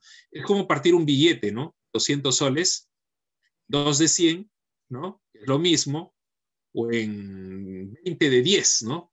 También es lo mismo. Así hacen en la Bolsa de Nueva York. Y al parecer van a hacer un split, amigos, y esto tiene toda la pinta de que va a subir fuerte, ¿eh? Así, al ojo nomás, ¿no? Justo va a coincidir con el split. Yo pienso que esto se va para arriba, amigos, ¿eh? Sí. Hay que esperar el momento adecuado. Entonces, ese momento, amigos, yo les voy a avisar en la Comunidad Global Bolsa, ¿no? Inclusive vamos a seguir haciendo los webinars como siempre estamos haciendo, para ir tomando decisiones, ¿no? Ya lo partan en 5 nomás, dice, ¿no? O sea, sería, ¿en cuánto? Serían 5, sería 3.500 entre 5, ¿no? Más o menos $700 cada valor, ¿no? Bueno, está bien, está bien, está bien. ¿Qué capital maneja tu fondo agresivo? Me dice el señor Urbina, ¿no? Nosotros lo que hemos hecho, acá en los patrimonios, amigos, esto sí ha pedido de los miembros de la Comunidad Global Bolsa, en buena hora que me han pedido esto, ¿no? Para que, vayamos, viendo, pues, con inversiones reales lo que estamos, nuestros propios métodos, ¿no? Esto lo hemos hecho desde el 27 de noviembre, del 2020, ¿no? Y hemos partido, por ejemplo, acá en agresivo, en todos hemos partido con $100.000. Acá está, $100.000. Y ahora se cotiza en 132, ¿no? $132.000. O sea, estas compras, ventas, hemos cerrado y ahora tenemos posiciones abiertas, ¿no? Lo mismo hemos hecho con los 3 perfiles, ¿no? El perfil moderado igual, ¿no? Hemos empezado con 100 y ahora estamos con 113, ¿no? Ha sido una buena idea y una buena sugerencia de los miembros Global Bolsa, ¿no? Hacer esto. Esto nosotros, en todos los webinars lo analizamos y tomamos decisiones, ¿no? Miren, perfil moderado. Tenemos acá a PayPal. Les voy a preguntar, ¿qué hacemos con PayPal? Nos está dando 20%, ¿no? ¿Qué hacemos con PayPal? Compramos, mantenemos, lo vendemos. PayPal. PayPal, ahí está, ¿no? ¿Qué hacemos, no? Miren, la capitalización es una mega, ¿no?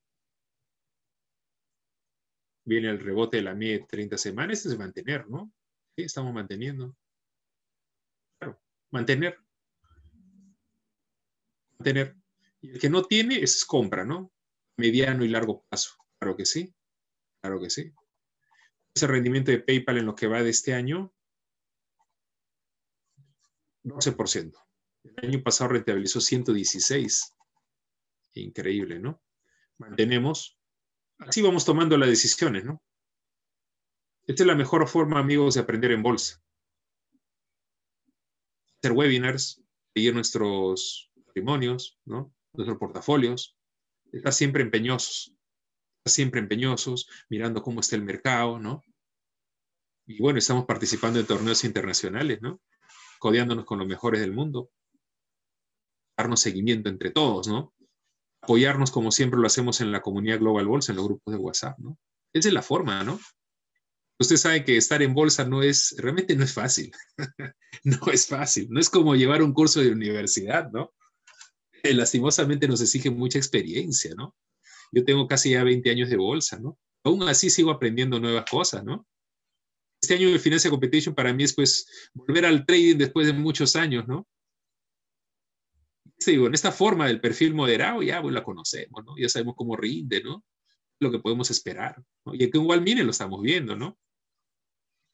Pero estar, digamos, codeándonos con Minervini, con Tomás Claro, ¿no?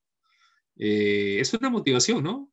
Al lado del trading, ¿sí? O sea, es, digamos, una nueva experiencia, ¿no? Y lo estamos haciendo muy bien, ¿no? En primer lugar estuvimos en enero. En febrero estuvimos en el puesto número 3. No, segundo, ¿no? Que primero fue Tomás Claro y después Wilfredo. En marzo ahora estamos en el puesto 4 y nuestros compañeros, pues, miremos, llegó al puesto 7 con Gertrudes, ¿no? ¿Sí? Y ahora Miguel también está subiendo, Henry también, ¿no? Estamos haciendo la cosa bien, amigos. De verdad que sí, estoy bastante contento y feliz, ¿no? Perfecto. ¿Qué hacemos con PayPal? Mantenemos, ¿no? Ya. ¿Qué hacemos con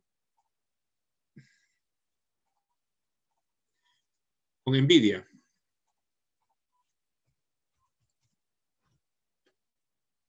Mantenemos, ¿no? Claro que sí, mantenemos. Y el que quiere comprar, lo compra, no hay ningún problema, ¿no? Porque miren cómo está, ¿no? Miren cómo está. Miren cómo está. Miren la media, ¿no? Esta media ya empezó a ver esta situación, ¿no? Esta situación, ¿no? Dense cuenta. Viene el rebote de la media de 30 semanas y a cuidar nuestra media, ¿no? Limpiecita sube, ¿no? Y cuando viene, no nos saca, no nos saca. Si usted quiere comprar este valor, licitaciones, yo le sugiero que lo haga, ¿no? Obviamente, perfil mediano, ¿no? Varios meses, inclusive de repente 1 o 2 años, ¿no? ¿Sí? Nosotros acá vamos a cuidar el mercado primero y las medias, ¿no? Nvidia lo mantenemos. Microsoft nos está dando 4%, ¿no? Nvidia nos está dando, estamos planos en Nvidia, ¿no? 0.24%, 4 en Microsoft, ¿no?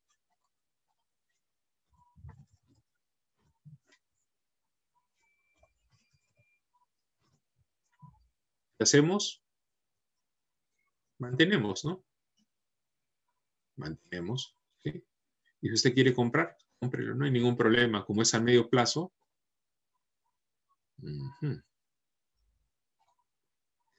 Microsoft.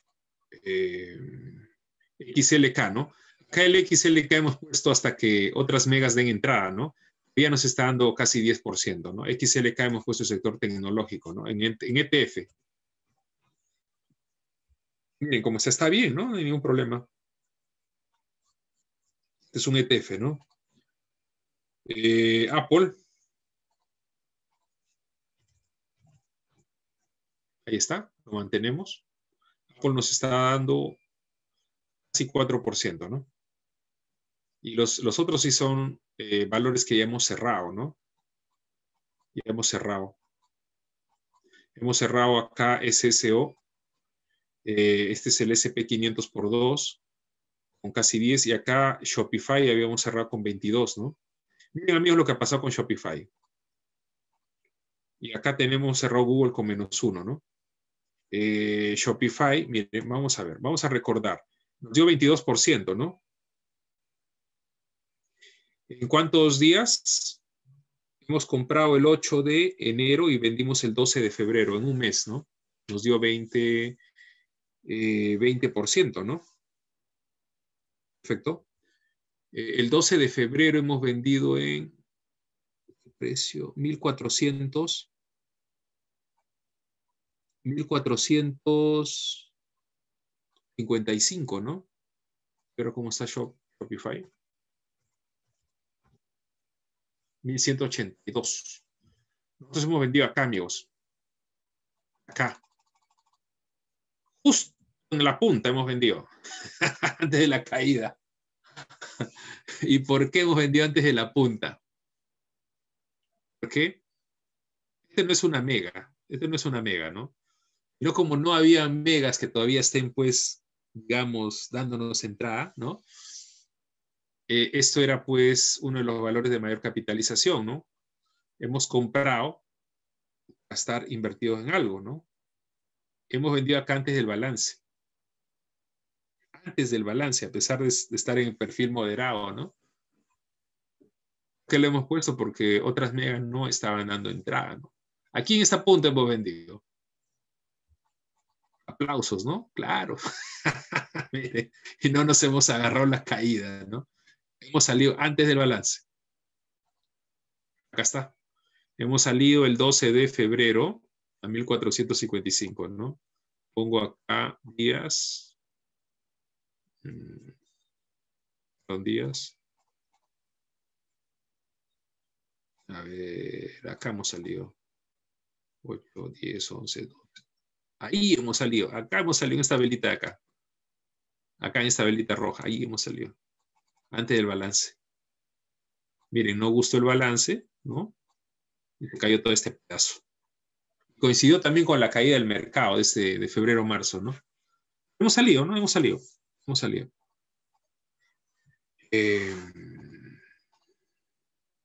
Vamos en el perfil moderado, ¿no? Ahí estamos. O sea, los 4 valores, amigos, los 5 valores que tenemos ahorita, está para mantener, ¿no? Lo mantenemos, ¿no? Podríamos buscar otros valores mega y ver cómo están, ¿no? Apple ya lo vimos, Google. Bastante bien, ¿no? Está bastante bien realmente. Bien cómo está Google. Acá hay una buena entrada, ¿no? Después de esta ruptura. Este valor también está comprable, ¿no? 1.6 trillones. Comprable. Facebook. Mire, esto es ruptura, amigos. Ya. Vamos a hacer un trueque, ¿les parece? Vamos a hacer un cambio en este momento. Facebook es un valor de casi $1 trillón, ¿no? Es una mega, ¿sí? ¿Por qué? Porque tiene un comportamiento técnico muy bueno este valor. Y a varios ya lo han visto. A ver, ¿qué cosa está haciendo este valor? ¿Qué está haciendo este valor? Gustavo Lapa dice, ¿utilizas osciladores? No, no utilizo osciladores. No, no utilizo osciladores. No, no me parecen que sean buenos. No, no me gustan. No. Volumen. No necesariamente. No necesariamente. A veces sí, ¿no? Cuando acompaña el volumen también es una buena idea, ¿no? Jorge Luis Fernández dice, antes techo, ahora piso, dice, ¿no? Jesús Morante dice trovaj. Exacto, exacto, exacto. Sí, sí, sí, sí. No, ese concepto no utilizo, Ricardo, comprensión de la volatilidad. No, no utilizo eso. No, no utilizo. No, no. Miren lo que está haciendo Facebook, amigos. Trovaj rompe un techo muy claro, ¿no? Se arrima cuando cae los 300 y ahora está en 325, ¿no? Lo interesante acá, amigos, es que miren cuánto tiempo ha estado lateralizado, ¿sí? ¿Cuánto tiempo ha estado lateralizado, no? Desde agosto del año pasado, ¿no? 1, 2, 3, 4, 5, 6, 7, 8, 9 meses ha estado lateralizado después de haber subido esto, ¿no? Este es un comportamiento alcista muy bueno. Este valor, amigos, ¿no? Usted quiere comprar, yo le sugiero que lo haga, ¿no? Acá, Facebook, entonces, amigos, excelente. Llegó la hora de comprar Facebook, ¿no? En nuestro perfil moderado, al estilo Warren Buffett, que está haciendo un throwback. Acá hay un volumen que acompaña también, ¿no? Es un extra, ¿no? Perfecto. Entonces, amigos, etapa 2, todo bien. ¿Cuál valor vendemos?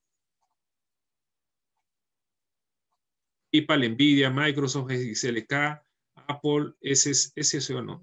Estos 5, ¿no? Tendríamos que vender uno.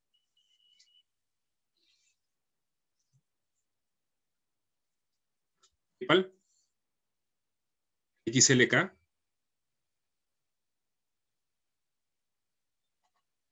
En PayPal.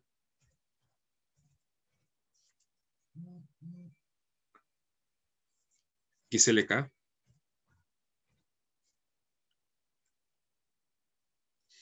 voy a sugerir hacer la venta por XLK, ¿sí? Acá en las megas nos estamos concentrando en acciones, ¿no? Entonces hacemos la venta, ¿sí? 139.70, miren. Vamos a salir de esto ganando 9%, ¿no? Excelente, excelente, de verdad que sí. Acá tenemos ¿cuántas acciones? 154 valores, ¿no? Hacemos la transacción. Ya. Hacemos la transacción. ¿Dónde está XLK? Acá está.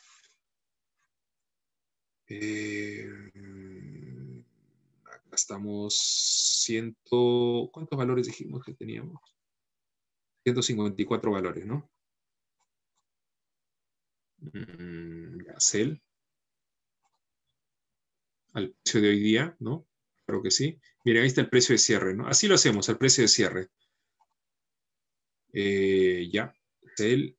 Share. 154 acciones. Comisión. Estamos poniendo la comisión de $25, sí que es la comisión Fénix. Si usted quiere abrir una cuenta en Fénix, me avisa, amigos, ¿sí? Entonces acá va a ser en nota, le vamos a poner venta por trueque, ¿sí? Así lo voy a llamar, para que lo entendamos, trueque. Trueque, y vamos a poner acá Facebook, ¿sí? ¿Listo? Ya. Hizo la transacción, reviso el portafolio. Moderado. Ya. Tenemos 4 valores, ¿no? Y hemos cerrado entonces XLK con un 9%. Ahora tenemos en cash $22,000. $22,000. Casi el mismo tamaño de los demás, ¿no? Miren.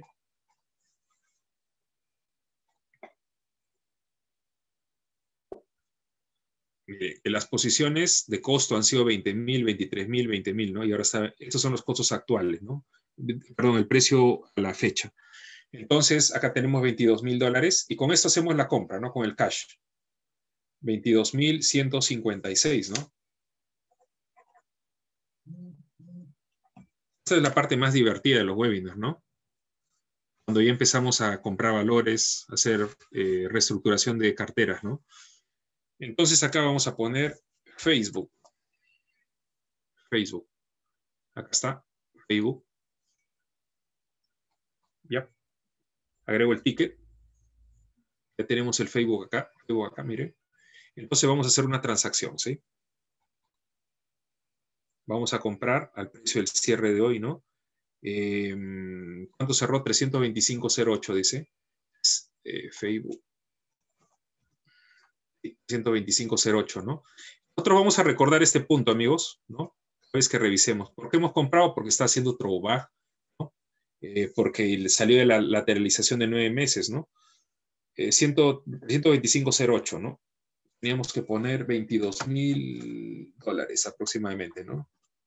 Entre de 125.08, 67.67 acciones, dice, o sea, 67, ¿no? Es una compra, es una comisión de $25 estamos pagando, ¿sí? Nota.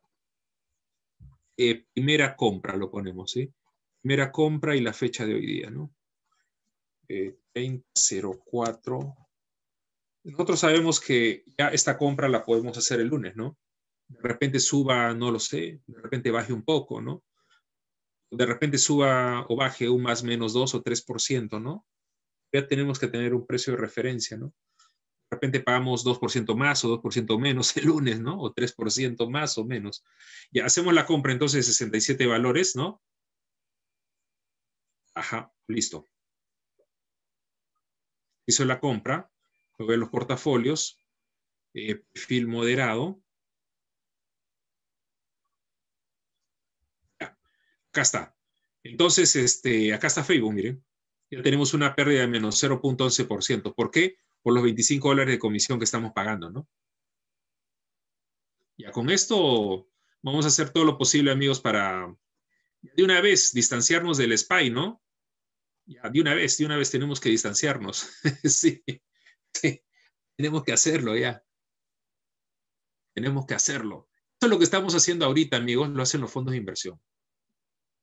Siempre miran acá al SPY, ¿no? y buscan la manera de ganarle, ¿no? Perfecto. Seguimos revisando entonces más megas, ¿sí? Google, Tesla. ¿Saben lo que pasa con Tesla, amigos? Estamos haciendo un análisis particular en Tesla, porque el año pasado Tesla subió 700%, ¿no? Una caída que se pueda dar este año, de repente podría ser fuerte, ¿no? Podría, ¿no? Eso es que inclusive nosotros le hemos puesto este valor en el perfil agresivo, ¿no? Cuando hemos vendido este valor, lo hemos vendido, si no me equivoco, también por esta zona de acá. No nos hemos caído, no hemos agarrado esta caída. Hemos vendido antes del balance. Antes del balance. Shai Hathaway, amigos, es un valor, bueno, este es el holding de Warren Buffett, ¿no? Este valor tiene un comportamiento más suave que los otros valores. Si nosotros acá jalamos, vemos el interés compuesto, la tasa promedio es de, miren, 14% al año, ¿no? El S&P 500 tiene una tasa de 9 en promedio, ¿no? Pero la rentabilidad, miren cómo está técnicamente, está muy bien, ¿no? No hay problema. Esto tiraría pues más para el perfil moderado, ¿no? Don conservador. JPM, un banco Visa. Esa nosotros lo hemos puesto, amigos, dentro de nuestro perfil conservador. Johnson & Johnson. Miren, amigos, cuando oscila una acción, ¿no? Cuando, digamos, parte a cada rato la media de 30 semanas, sube muy poco el valor, ¿no? Te van a dar cuenta de ese detalle. La intención no es, pues, que esté rompiendo, sino dándole un beso y luego suba, ¿no? Esa es la idea, ¿no? Miren, Johnson & Johnson. ¿Dónde estamos? Walmart. Walmart hemos salido, ¿no? Que miren cómo está Walmart. Esto en nuestro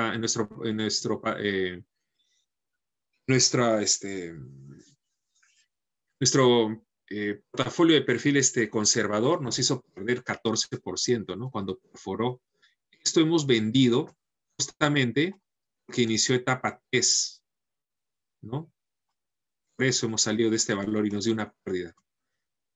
Por eso nos bajó un poco el portafolio conservador, ¿no? Mastercard es muy similar a Visa, UNH, Nvidia, BAT, HD, Walt Disney, ¿no? PayPal. PayPal la mantenemos, ¿no?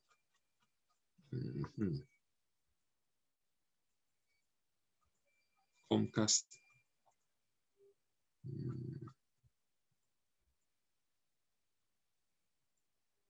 Intel, ¿no? Coca-Cola. Netflix, ¿no? No quiere romper ese techo, ¿no? Este valor, a pesar de ser una mega, nosotros lo podríamos utilizar, ¿no? Lo podríamos utilizar en perfil agresivo. Si se dan cuenta, no va a ser tan agresivo. ¿Por qué? Porque es una mega, ¿no? Los valores de alta capitalización, ¿no? Mientras más altas sean, tienden a ser menos agresivas, menos volátiles, ¿no? Este valor cuando dé entrada, por ejemplo, amigos, hay que estar atentos, ¿no? Cuando dé entrada, cuando rompe esta zona, miren la última vez cuánto ha subido, ¿no? Desde acá hasta acá. 34% en casi 4 meses, está muy bien, ¿no? Este valor lo podríamos poner en un perfil agresivo. Si se da cuenta que por la capitalización no es tan agresivo que digamos, ¿no? Oracle, AT&T, Cisco, Pfizer, Abbott, Salesforce. Ese es el detalle, ¿no? Mientras más alta sea la capitalización, el valor tiende a ser menos volátil. Ya. Ahí, por ejemplo, ya hemos terminado con todas las megas, ¿no?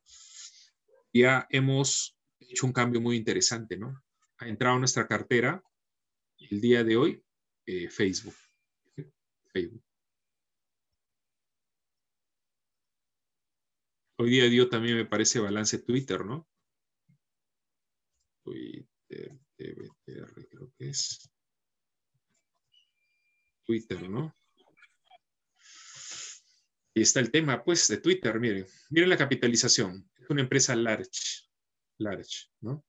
Acá en Finviz usted ve las clasificaciones, ¿no? Miren lo que ha pasado, ¿no? 15% se ha caído hoy día, ¿no? Por el tema del balance, ¿no? Es un balance que no gustó al mercado. Pero la cosa no está, digamos, mal que digamos, ¿no? ¿Por qué? Porque está en la media de 30 semanas, ¿no? Vamos a ver qué sucede desde acá, ¿no es cierto? Vamos a ver qué sucede, ¿sí?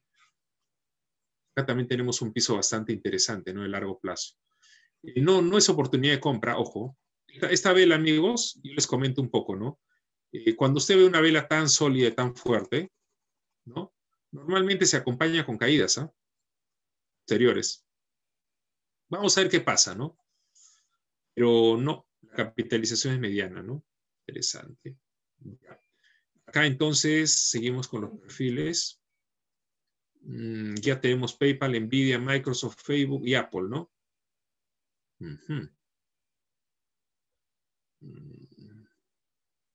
Facebook. A ver.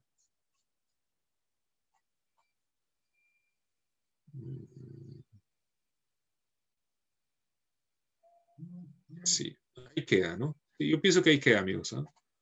Ahí queda. El conservador. El conservador, miren cómo estamos, ¿no? Miren las rentabilidades que tienen, están muy buenas. Lo único que nos ha bajoneado es esta, ¿no? Walmart, ya está cerrado. Las rentabilidades están buenas, miren. Y estamos manteniendo XLC, nos está dando 20%, ¿no? ¿En cuánto tiempo? Nos pregunta un compañero. A ver, vamos a ver en XLC. ¿Dónde está XLC? La compra ha sido...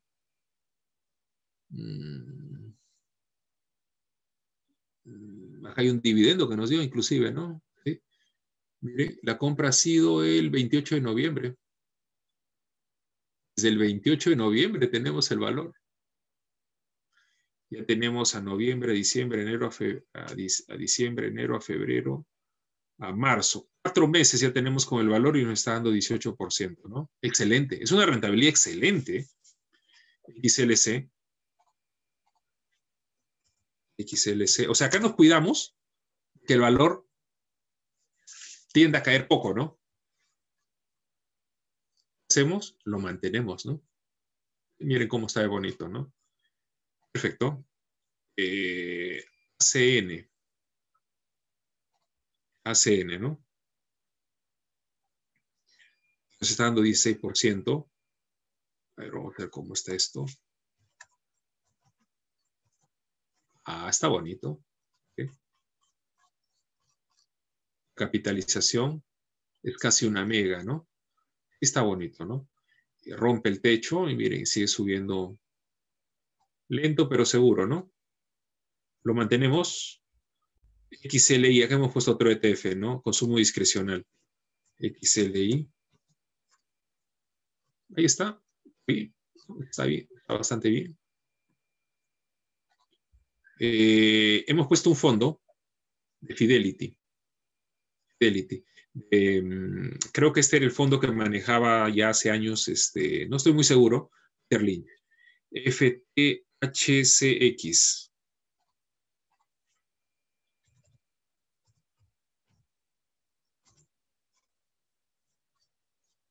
Bonito, ¿no? Está bien. Está al mismo precio desde febrero, pero bueno, está con tendencia al alza, ¿no? Está bien. Está bien, lo mantenemos ahí como es perfil conservador, ¿no? Poco oscilación. Acá pusimos a Visa, ¿no? Cuando vendimos Walmart, lo cambiamos por Visa y nos está dando casi 5%, ¿no? Visa, esta Visa.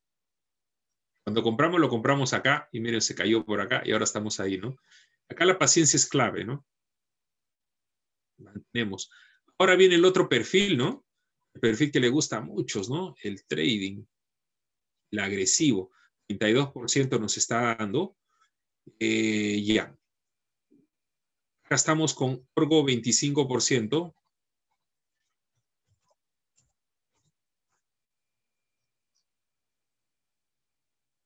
El balance viene el 10 de junio, ¿no? De mayo. Ya tendríamos que salir la próxima, aquí estamos hoy, 30, ¿no? 30. El balance viene el 10, ¿no? Ya. Amigos, salimos de este valor. Una vez. Sí. De una vez. El balance viene el 10. No importa. No importa. ¿Sí? Luego, salimos del valor. ¿Sí? Porque la idea es que cuando compremos un valor, al menos tengamos 4 semanas. Al menos un mes para especular, ¿no? Intentar rentabilidad. Viene el 10, ¿no? Ya, no, salimos. Sería una vela más, 2 velas más. No, salimos. Les sugiero que salgamos ya antes de los balances, ¿no? Orgo. Agradecemos el 25%. ¿Cuántas acciones tenemos? 1562, ¿no? Ya. 1562. ¿Dónde está Orgo?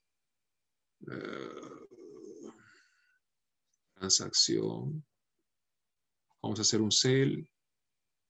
1562, ¿no? ¿Cuánto fue el precio de cierre? 22.36. Sí, perfecto.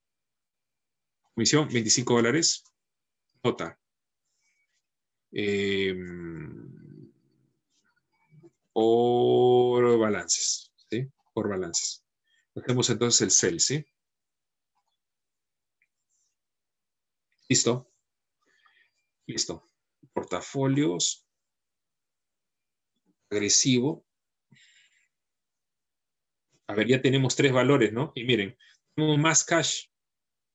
El webinar pasado no pudimos escoger, ¿no? No pudimos escoger, no escogimos ningún valor. Y acá dentro ya de las estadísticas, miren, el track record tenemos un 25% más. Excelente, ¿no? Andamos bien. Andamos bien. Tenemos 3 valores. Si encontramos ahorita un par de valores agresivos, ¿no? Vamos a hacer estas compras. ¿Sí? Ya. BW. BW nos está dando 7% abajo, ¿no? Este BW, amigos, nos está dando una pérdida de 20. No se ponga nervioso. Eso es lo peor que puede haber, ¿no? Mire. Ese es BW, una capitalización menor a 1 billón. Dense cuenta, ¿no? Esa cosa de la vida esta semana subió ese, ¿no? Ah, estamos bien. ¿Qué etapa está? Etapa 2, ¿no? Alguien por ahí de repente me dice, se parece a Volcan, en decir, ¿no? ¿Sí? Etapa 2, mire. Volcan más o menos hizo algo así, ¿no? ¿Sí? Pero esto no bajó a la media, ¿no? Y miren lo que hizo BW esta semana, ¿no? ¿Recuerdan, amigos, lo que nosotros siempre hemos visto, la estrategia del trailing stop, ¿no? Trailing stop. O sea, dejamos correr las ganancias en base a la media de 7 semanas, ¿no? Y esperamos, ¿no? Que haya una gran diferencia respecto a la media de 30, ¿no? ¿Cuántos cierres rojos hubo por debajo? 1, el otro no fue un cierre rojo, ¿no? Llegó hasta 6.50 y miren, amigos, está en 9. Y hasta acá hay un rebote de 38, casi 40%, ¿no? Eso es perfil agresivo, ¿no? Obviamente no para cardíacos, ¿no? ¿Qué hacemos con el valor? Miren cómo está. Miren el balance el 11 del 8. Uf, tenemos 4 meses para especular, ¿no? Ah, interesante. Miren, está ahí para mantener, inclusive está para comprar, ¿ah? Esto es compra. Esto es compra. Este gráfico de largo plazo, amigos, es alcista por donde se lo vea, ¿no? Miren, el 2016 estuvo 200, ahora está $9, ¿no? Pero ojo, este es perfil agresivo. Desde acá hasta acá en 3 semanas, ¿saben cuánto es el porcentaje? Miren, de caída. Es de 32%. Este Esto inclusive está comprable para un perfil agresivo, amigos, ¿sí? Miren cómo está en semanas, suficiente, está bien, ¿no? Si voy a días, está al alza, ¿no? W, a pesar de que nos está dando una pérdida de 7%, la mantenemos, ¿sí? Ya WM nos está dando 8% abajo.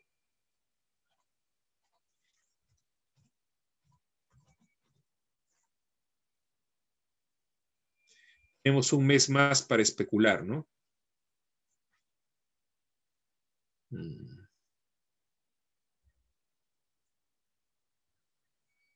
Ya, miren esta vela.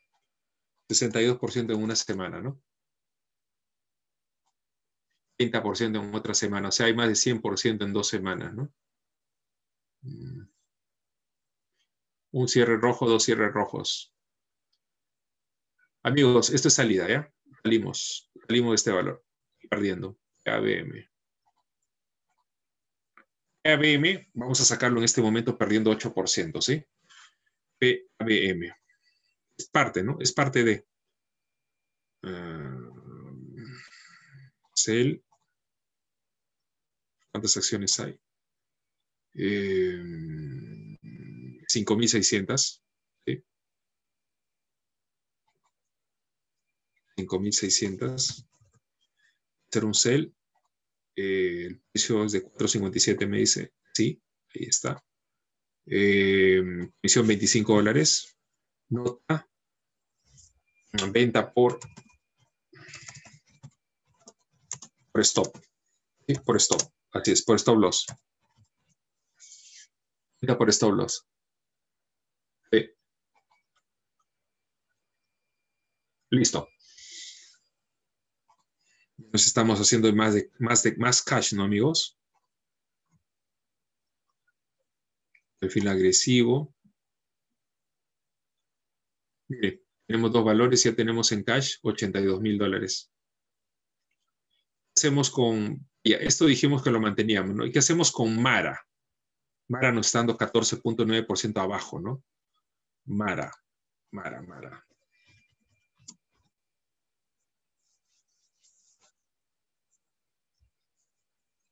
¿Quieren ver el Bitcoin? Sí, ¿no? Tenemos que ver el Bitcoin, ¿no? ¿Hay 2 cierres rojos? No. ¿Hay un cierre rojo? ¿Hay otro? No. Tiene que ser cierres rojos semanales claros, ¿no? ¿Cuánto cayó de acá hasta acá, amigos? Cayó 50% en 3 semanas. Ojo, no se vayan a apalancar en este tipo de valores, ¿no? Y por esas cosas de la vida usted cometió el error de comprar este valor por acá por los highs, los 57, y encima se apalancó. Esas cosas de la vida, el broker le dio 1 a 1, ¿no? O sea, tiene 10.000 de capital y le da 10.000 más, por ejemplo, y cae 50%, ¿qué significa eso? De que su dinero se ha fulminado. ¿Sí? Está apalancado de 1 a 1. No utilice apalancamiento nunca, ¿no? ¿Hay 2 cierres rojos? No. Hay un cierre rojo no hay 2 cierres rojos, simplemente mantenemos. Y si nos vamos a los días, miren lo que está sucediendo, ¿no?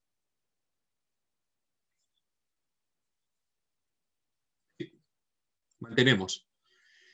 Hay de positivo por el momento, ¿no? El momento de positivo tenemos esto. Miren la media de color rojo, ¿no?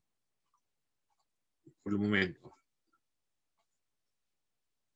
Esto se va a definir la próxima semana, ¿sí? Vamos a ver si es capaz, después de mucho tiempo, cerrar la próxima semana rojo por acá. Si la próxima semana cierra en rojo por acá, vendemos, ¿no?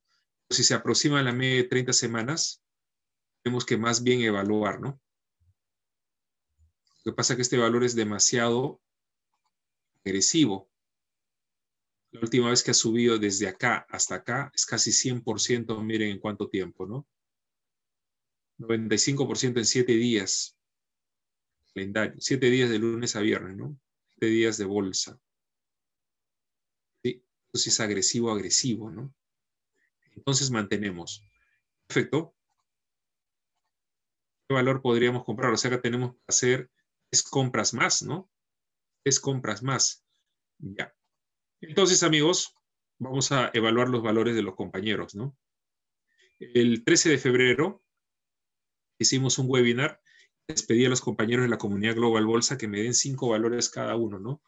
Esos valores estamos acá, ¿no? Hay 177 valores. Inclusive, en estos webinars que hacemos, varios piden nuevos valores. Karen Longa me dice, ¿en qué basas tu método de entrada?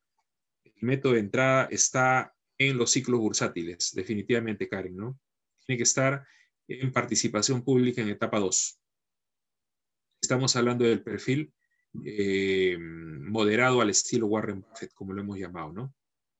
Yo no sugiero, ¿verdad? Yo no sugiero el trading, ¿no? Que sé muy bien, va a perder, ¿no?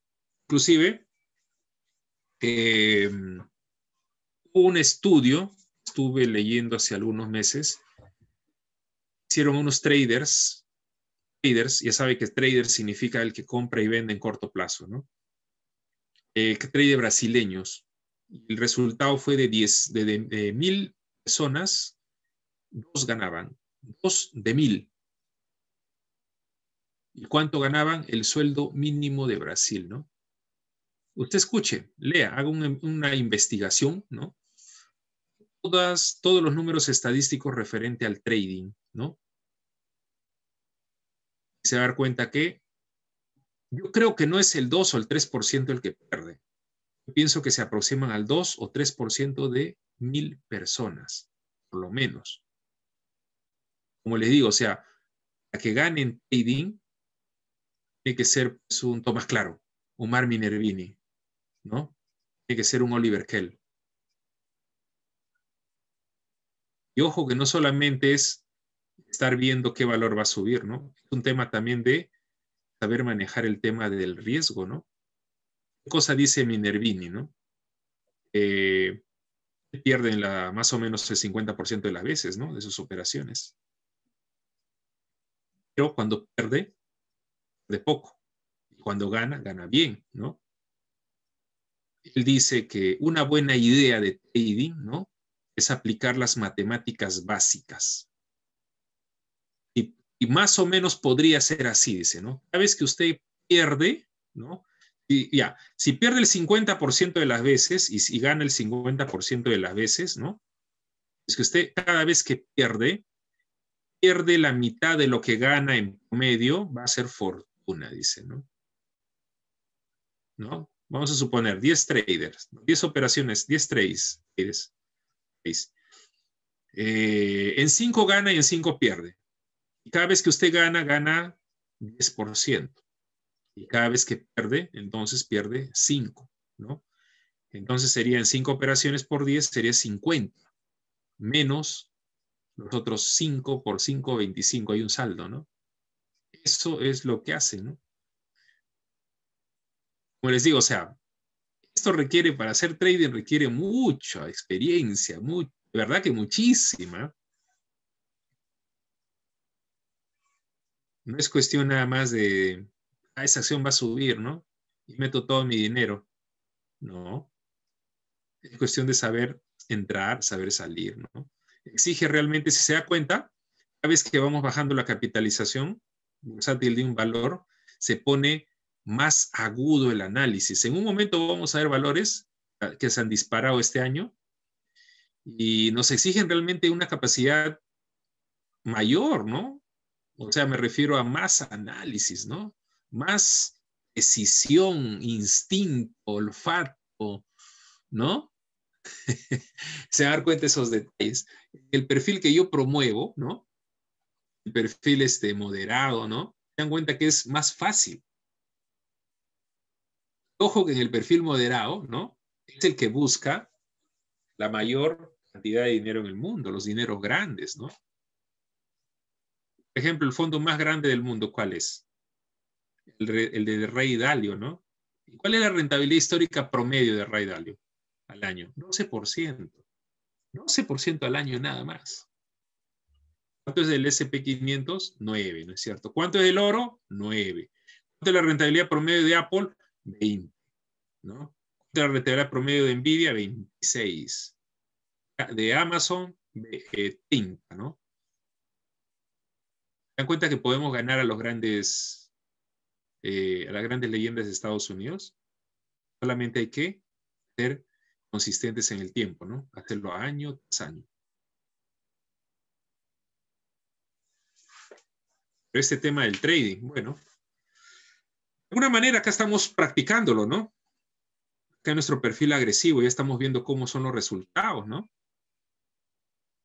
Se van a dar cuenta que yo hago todo lo posible para no meterles a muy agresivos, ¿no?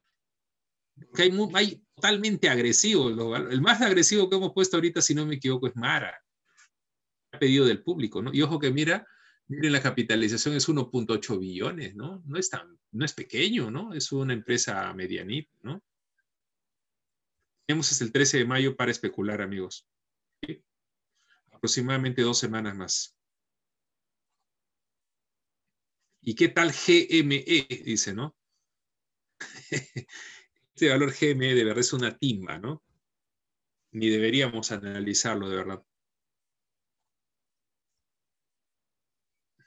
Especialmente aquellos inversionistas que tienen 2, 3 o 4 años de bolsa, deberían agarrar ese tipo de valores, de verdad. Creo que no van a saber salir de un valor, van a saber aprovechar un valor. Ya, este valor esta semana, miren, ¿subió cuánto? 200% en una semana. Y la siguiente se cayó 80%. Por esas cosas de la vida, yo conozco al inversionista pequeño. Puedo garantizar que a comprar niveles de 500. Ya vendió a niveles de $50. Es así, amigos, aunque usted no lo crea. Es broma, pero es así. ¿Qué podríamos hacer acá? ¿No? Lo que pasa es que ese tipo de valores no me gusta analizar, ¿no? Si lo hago es porque, bueno, ya lo preguntan, alguna idea, ¿no?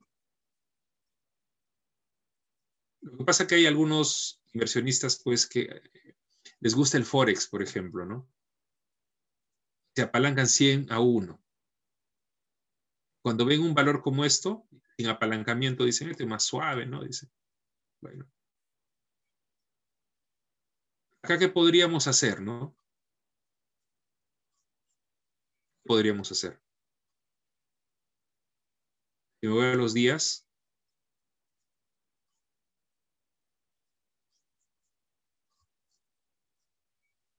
esta media está subiendo, pero la otra está bajando, ¿no? Esto no es bueno. Esta media de 30 días, cuando está apuntando hacia abajo, no es bueno. Este precio, ¿no? Definitivamente es distinto en situación técnica al que está aquí, miren, a la misma línea. Acá. Es distinto. Es el mismo precio, claro que sí. Es totalmente distinto. ¿Por qué? Porque por acá ambas medias apuntan al alza, ¿no? Ambas medias apuntan al alza. Pero por acá esta media más bien apunta a la baja, ¿no? Ahora quieren ir a más por abajo, 15. Lo que pasa es que les puede ligar una u otra vez. Al final les voy a garantizar que lo va a perder todo, ¿no? Hay que tener muchísimo cuidado con ese tipo de valores, amigos.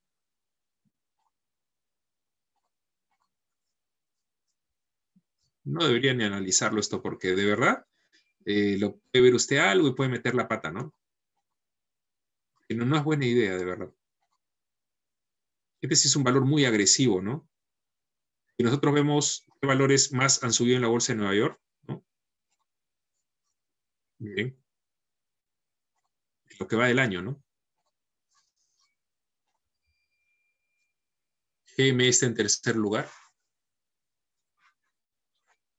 con 821% en lo que va del año, ¿no? En primer lugar está este valor. Empezó por acá, ¿no? Y ahora está por acá. Miren, semanas, miren esta semana cuánto subió en esta vela. 625% en una semana, ¿no? Es una locura, ¿no? Días.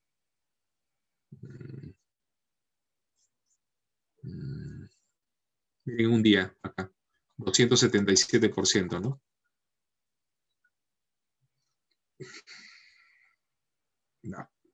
No, pero no decir nada, porque pueden meter la pata. Miren el segundo valor, BTX, ¿no?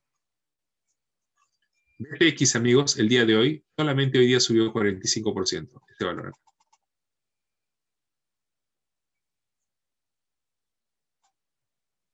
Anteayer subió 75%, el miércoles. El jueves cayó 21. Hoy día subió 45, ¿no? Una corrección, ¿no? De acá hasta acá, miren cuánto es. 50%. Y si les agarra por esa cosa de la vida una corrección de acá hasta acá, es una corrección de 55%. Se cuenta. Miren la capitalización, 50 millones de dólares.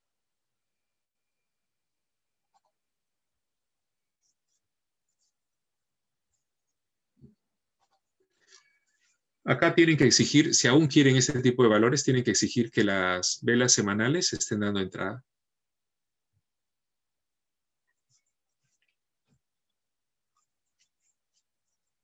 Este valor está subiendo 592% en lo que va del año, ¿no? Especular tienen 2 semanas, hasta el 14 de mayo, ¿no? Es el balance.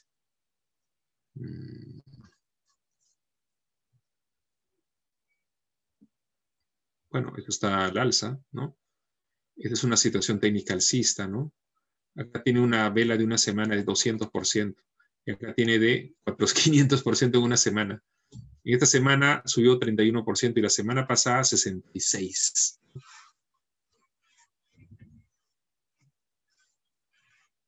Vamos a hacer un webinar, amigos. Voy a invitar otra vez a Tomás Claro, ¿no? Y a Oliver Kell. Y hacemos un taller con ellos. Me dar cuenta en el caso de Oliver Kell. Acá tengo, miren. ¿Recuerdan cuando hicimos el webinar con Kell? Donde puse a Oliver Kell, acá está. Esta era una lista de seguimiento que él estaba dando en ese momento, ¿no? Espero que vean las capitalizaciones. Rápidamente me cuente esos detalles, ¿no? Acá había un par de pequeños. Ese webinar lo hicimos creo que hace 3 meses más o menos, ¿no? Hablaba de DDD, ¿se acuerdan? SI Silvergate. Esto es simpático, ¿no? Net Flare, no está mal. Wow. Miren, este valor sí se cayó de 60 y se fue a 20. Hay que saber surfear este tipo de valores, ¿no? Esta fue la lista de seguimiento que nos mostró él. ¿Cómo están los valores? Es la Zoom.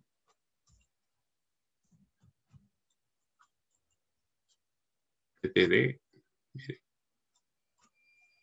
¿Recuerdan lo que él hacía, no? Acá. Tu cruce de esta manera y luego subía.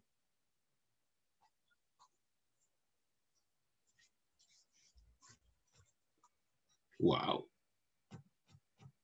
Ojo, que esta es una empresa de 6.000 millones de dólares, ¿ah? Hay una vela de 58% en una semana. Pues toditito se chorreó, miren. Se chorreó 70% abajo. Para que se den cuenta qué tipo de valores son, ¿no? Campeón de Estados Unidos, miren, estaba haciendo seguimiento de estos valores, ¿no? Jota mía. Realmente hay que ser muy trome para sacarle rentabilidad a estos valores, ¿no? De corto plazo. Ashley. Hubo. 60 se fue a menos de 20, ¿no? Pelotón. Miren. Entonces eran medio feos los valores, ¿no? Bueno, en el momento que con él hicimos, bueno, eran distintos, ¿no? Pero ahora ya se actualizaron, ¿no? Ya. Por ejemplo, ¿no? Lo que podemos hacer es lo siguiente. Vamos a todos los valores de la Bolsa de Nueva York. Voy a ordenar de igual manera, ¿no? Por las mayores subidas en lo que va del año, pero me voy a ayudar con la capitalización acá. ¿Sí? Mientras más altos tiendan, es mejor. ¿Sí? O podemos ir pasando rápidamente, ¿sí? Vamos a ver unos 100 valores rapidito. Rapidito. Vamos en semanas.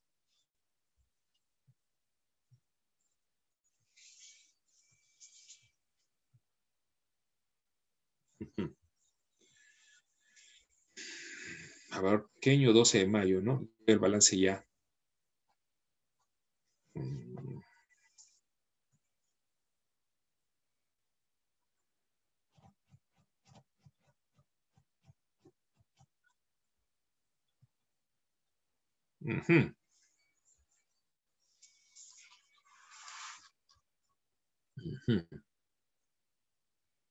Pretecho, ¿no? Menos de 1 billón. Fila agresivo, obviamente. Este valor está subiendo 303% en lo que va del año. Días.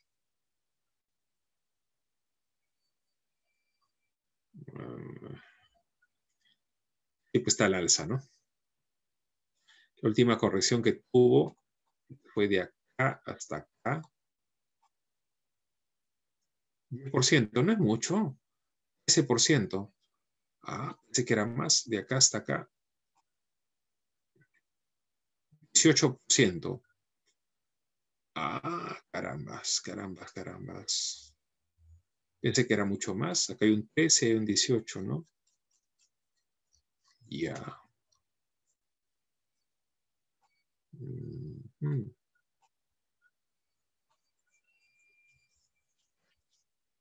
Puede ser, ¿no?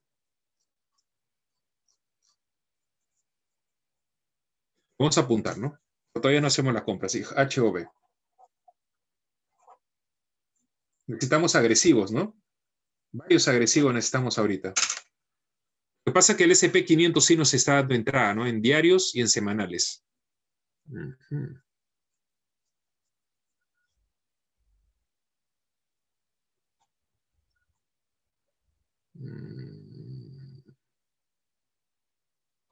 Sí, ¿no? Puede ser.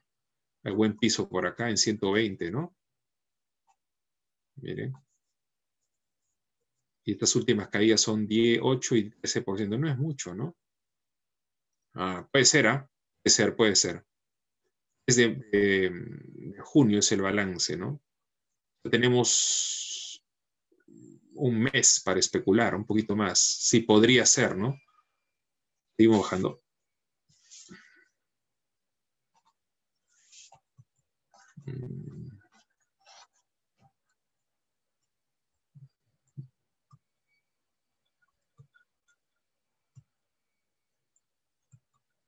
Estamos empleando, pues, ya el ojo entrenado, ¿no?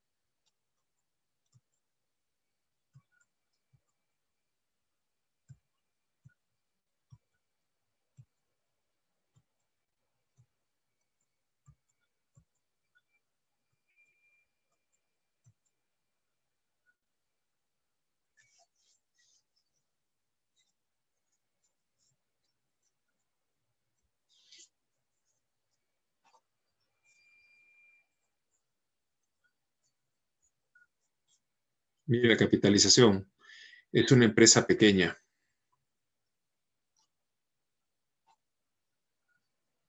26% de caída de acá hasta acá. 30%. Las caídas son alrededor de 30%. Si nos agarra una caída, nos agarraría un 30%, ¿no? Hay bastante volumen en la entrada, miren.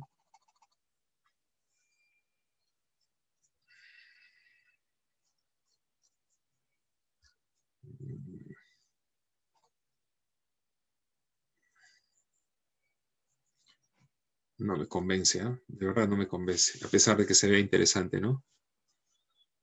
Hay que tener cuidado con estas empresas de capitalización pequeña, amigos, ¿eh? De verdad. Vamos en semanas, ¿sí?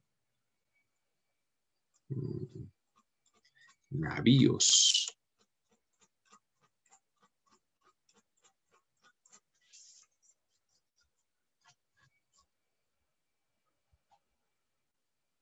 24% acá. Fue interesante, ¿no? Y pues...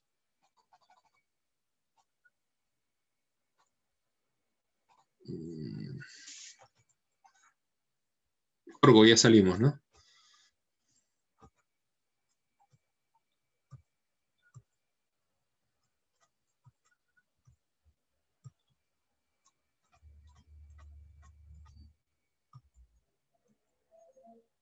Lo que pasa es que no quiero que nos agarre la caída, ¿sí? Y si agarra una caída, sea lo más pequeña posible, ¿no?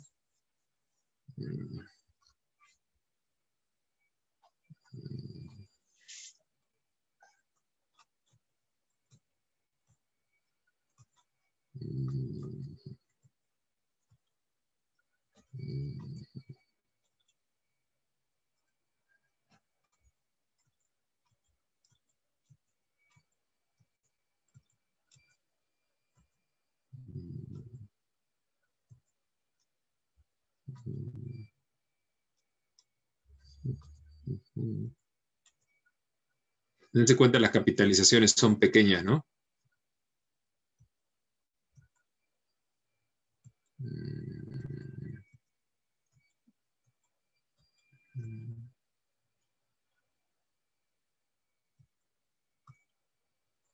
Ujú. Ujú.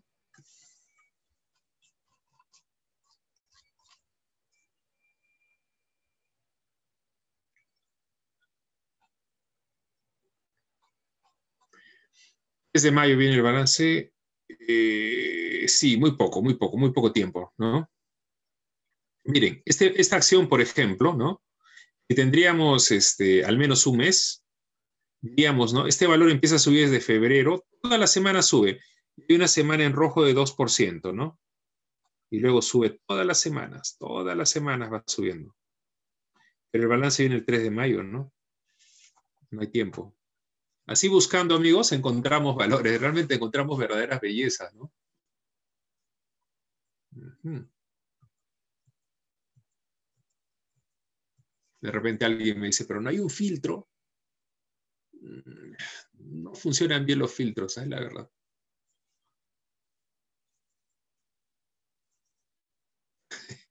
Miren este valor. Este valor es de 137 millones de dólares. Este es perfil agresivo, ¿no? Estos valores son los que se disparan y también cuando se caen son una pesadilla, ¿no?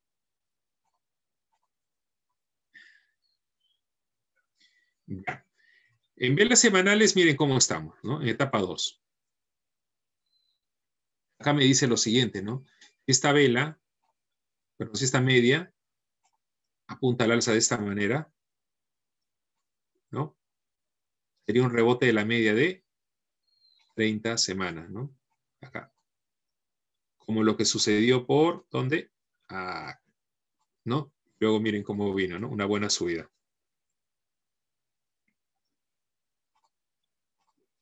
¿Qué debería suceder acá? Así, rapidito, miren, amigos. Tendría que romper los 15. Está 11.20, ¿ah? Los 15, miren. Rompe los 15, ¿no?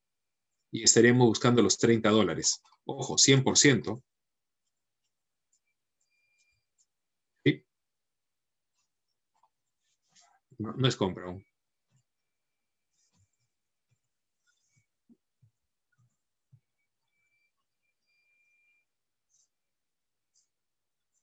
Este valor se cae de 40, amigos, a 8 dólares desde febrero. Hay que tener cuidado, ¿no?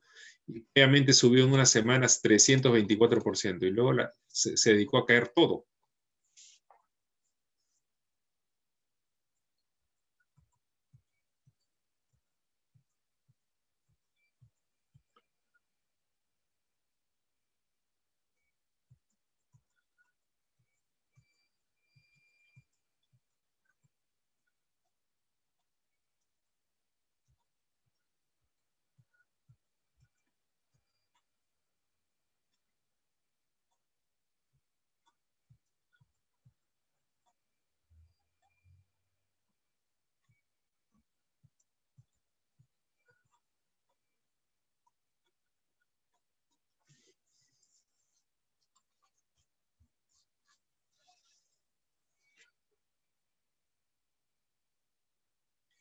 Muy poco tiempo, ¿no? 2 semanas.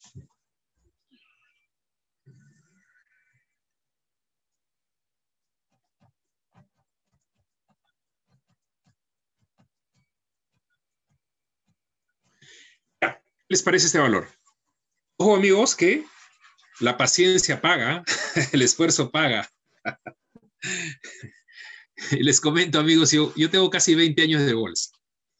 Pero hace años, yo tengo este sistema de TC2000 y hace más de 10 años. Así como se dan cuenta, mire, ya estamos viendo 144 valores en cuestión de 10 o 15 minutos. Los 8000 yo me las he visto, ¿no?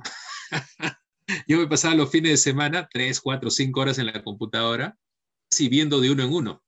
Se dan cuenta, pasa rapidísimo, ¿no? Y yo me veía varias veces, me he visto los 8000 valores de la Bolsa de Nueva York, aunque no lo crean, ¿no? Por eso que usted encuentra algunas líneas por acá, que en algún momento ya lo analicé, ¿no? ¿Qué opinan de este valor?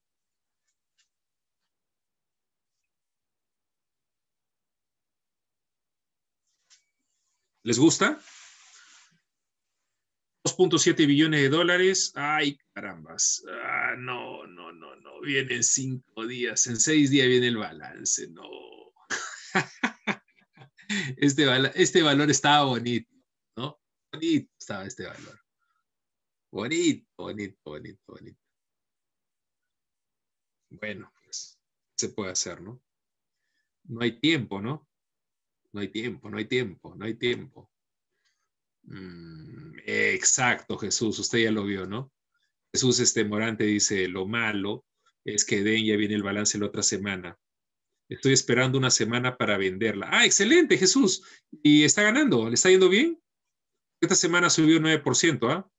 Sí, dice. Sí, sí, sí. Miren, acá estaba la compra, ¿no? En esta línea. Acá cuando rompe y la siguiente semana pone a prueba el temperamento, baja 9%, pero se arrima en la media de 7 semanas, ¿no? Y luego empieza a subir. Es otro baja. Sí, o baja. Antes techo, ahora piso, exactamente. Y justo en la media de 7 semanas también, ¿no?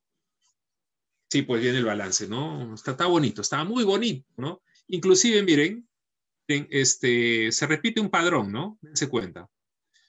Miren esta vela que está acá, ¿no? Miren esta vela roja. Y miren esta vela roja, ¿no? Pero ojo, ojo, o baja acá también, o baja. Eso no significa necesariamente que vaya a seguir haciendo lo mismo que hizo acá, ¿no? ¿Sí? Si el balance gusta al mercado, obviamente sí va a seguir subiendo, ¿no? Interesante, ¿no? Ahí estamos, pues. Sí, se ve bastante bueno, pero viene el balance, pues ese es el detalle, ¿no? Esto yo lo pondría en perfil, dense cuenta, yo lo pondría en perfil agresivo, pero si se dan cuenta, no es tan agresivo como un GME o esos valores que hemos visto arriba, ¿no? Que miren, la capitalización ya va subiendo, ¿no? A ver, a ver, a ver, a ver. Ya, seguimos buscando entonces, ¿eh? Carambas. Seguimos buscando. Ajá. A 6 de mayo. Avance.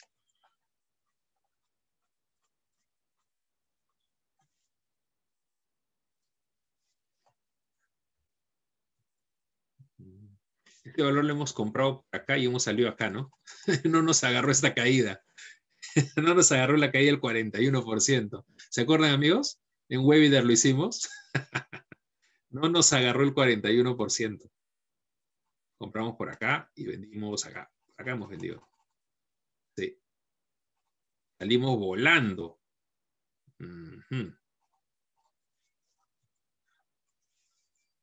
27 de mayo, ¿no?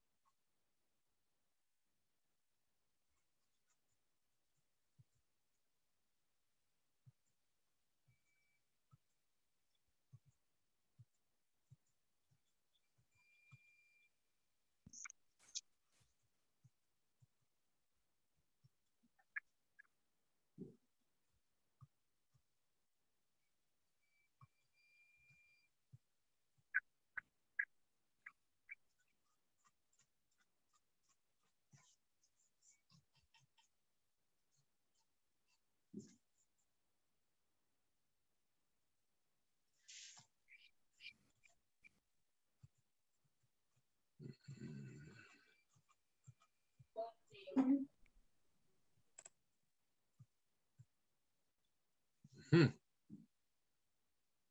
Ujú.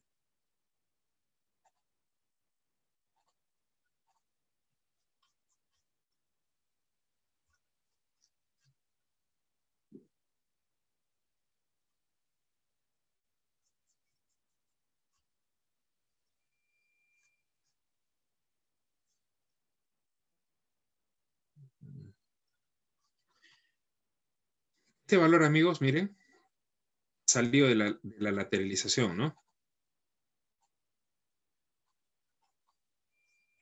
Velas semanales, 29 de julio. Diarios. Ujú. Ujú. Velas diarias, capitalización $1 billón. Servicio financiero, ¿no? Podría ser, ¿no?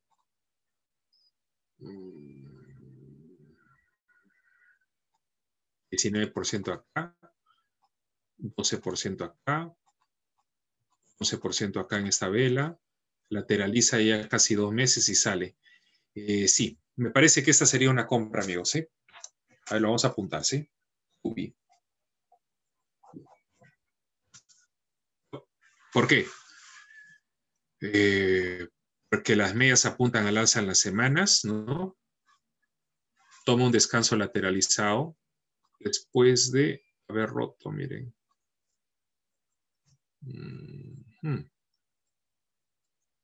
Miren esta parte, miren esta parte.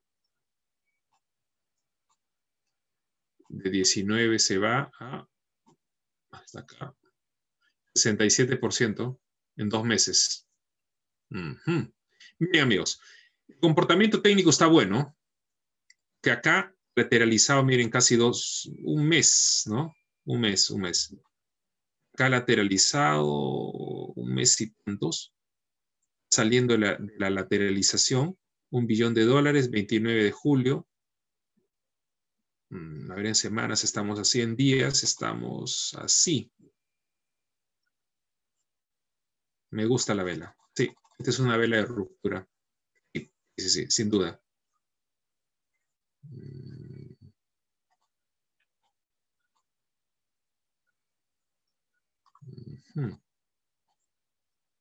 Sí. Ahí le ponemos, amigos, ¿sí? Ya. Seguimos buscando. No se duerman, amigos, por favor, no se duerman. Sí, no se duerman.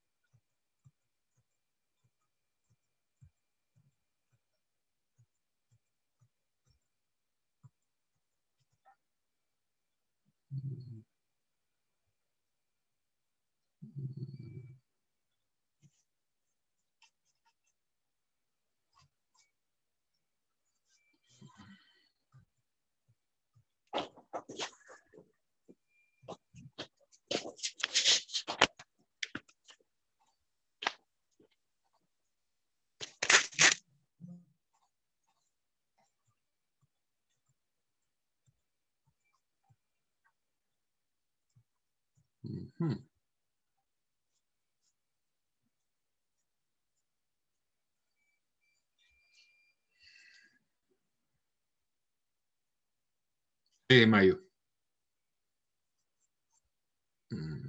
Eso estaba bonito, amigos, ¿ah? Pero el balance viene muy rápido.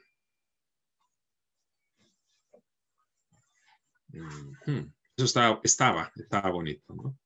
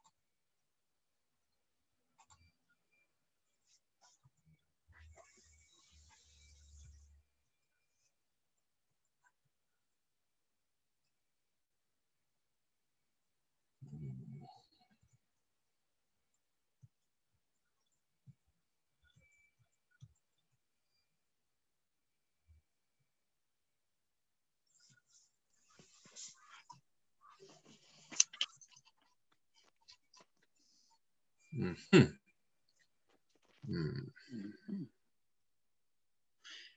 8.000 millones de dólares de capitalización. El 26 de julio viene el balance.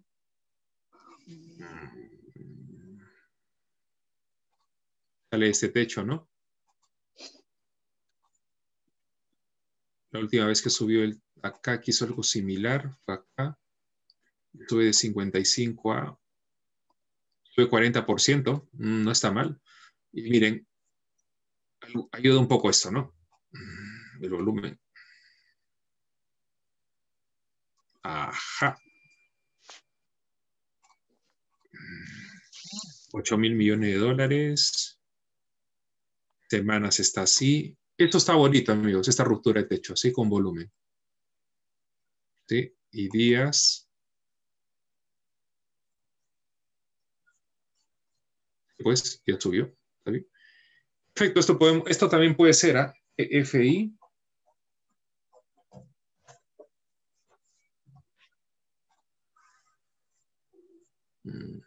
Tenemos buen peso acá, ¿no? Se puede aguantar.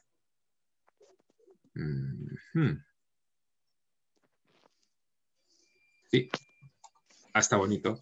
Este valor está subiendo 70% en lo que va del año. La semana pasada ha subido, esa vela es de 10%, subida en el último mes fue 17%. Está interesante. FII, dos Is. Ajá. Ajá. Ya.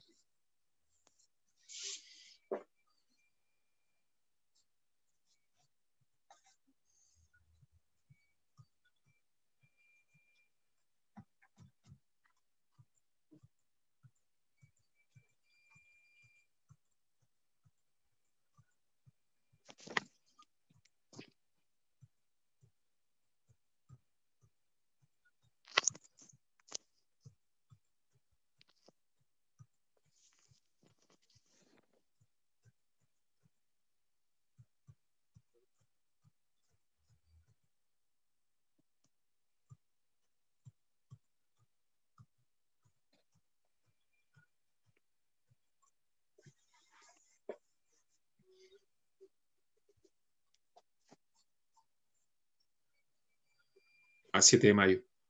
Ya viene, perdón. 7 de mayo, sí, muy cercano, ¿no?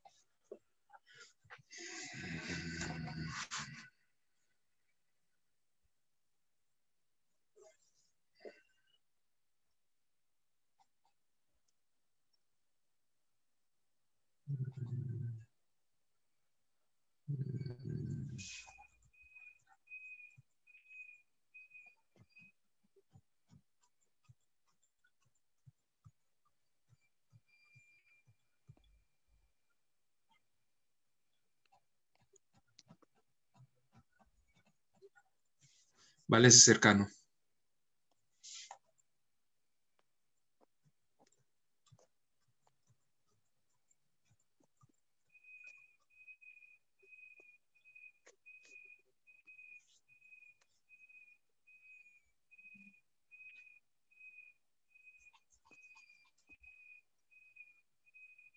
Esto lo analicé por el año 2012, miren.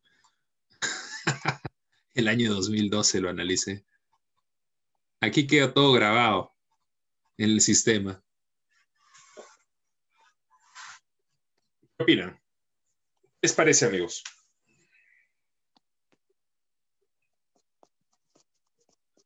¿Les convence o no les convence?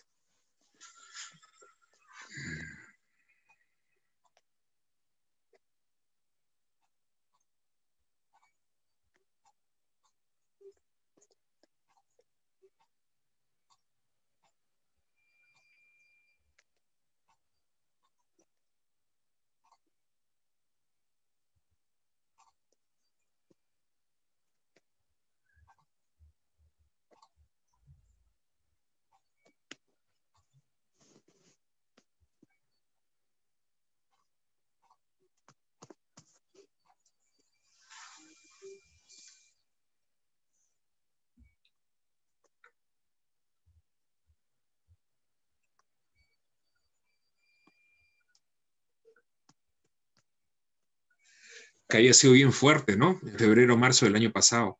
De acá hasta acá, fue 80%. El mercado se cayó 35%, ¿no? Oh.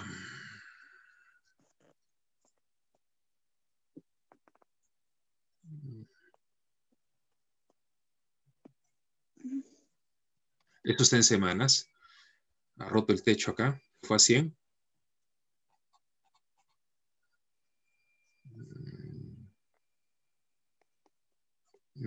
Soy honesto, no me gustan los huecos, amigos. De verdad no me gustan los huecos. Nunca me gustan los huecos.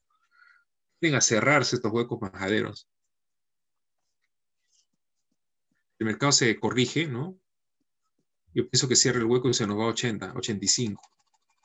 Ahí evaluaríamos, porque estaríamos evaluando la probabilidad del throwback, ¿no? En semanas, miren, se ve bonito, ¿no? Pero en días hay un hueco. Uh-huh.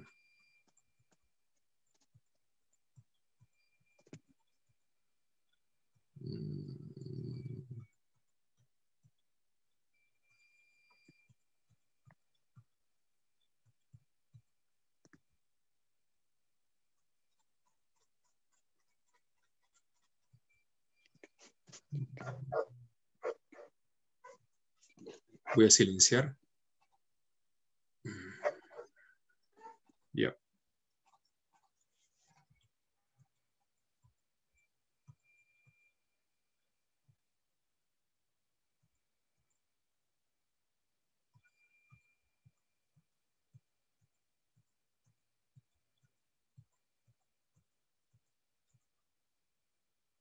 Ya. Hemos analizado ahorita, amigos, 503 valores. Así rápidamente. 503 valores, ¿no? Y hemos encontrado acá 3 valores que podrían ser compra, ¿no? De esos 503 valores, miren, Hop, ¿no? Hop.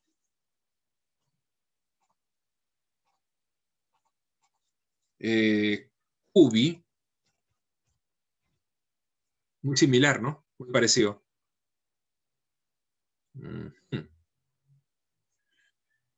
FII. También muy parecido, ¿no? Perfecto. A ver, dicen los compañeros. A ver. NIO dicen, ¿no? Ajá. NIO. NIO. ¿Están seguros con NIO? Miren cómo está NIO.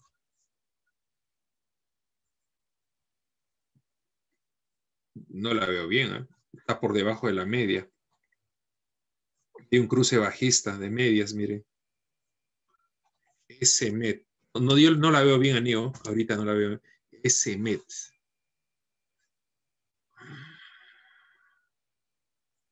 Sí está al alza, ¿no? Sí.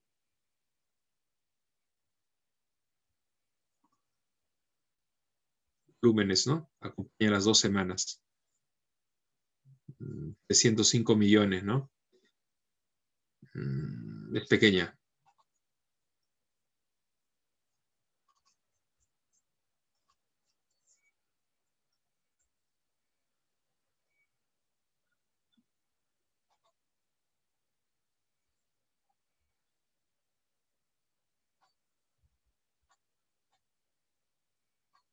Acá tendríamos que cuidar los 15 dólares. Los 15 dólares.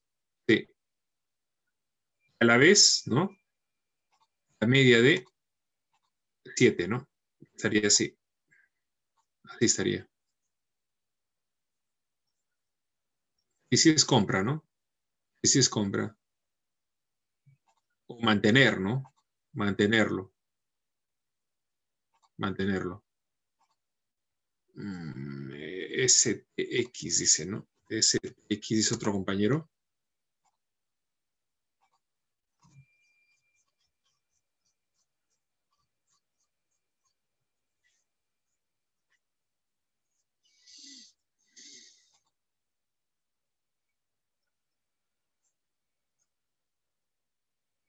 Bueno, sí está al alza, ¿no? Acá hay que cuidar esta media de 7 semanas. Sí, sí está al alza, ¿no?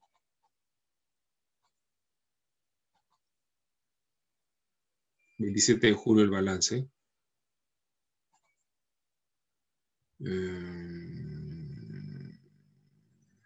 NO dice, ¿no? NO. Este balance, esa acción no hay. No hay. No existe acá.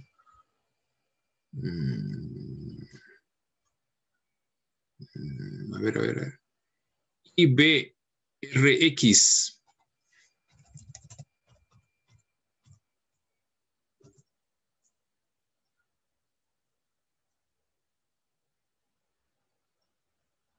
Sí, es bastante agresiva. Sí. Y justo está en la zona del piso, ¿no? Justo está en la zona del piso.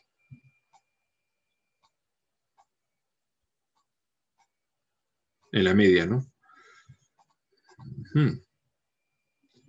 Otra vez subió desde 10, amigos, hasta 40.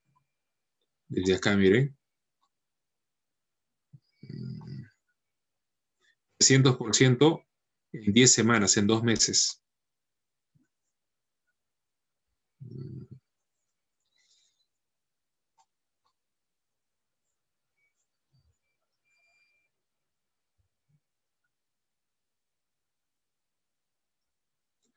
En semanas está en el piso, ¿no?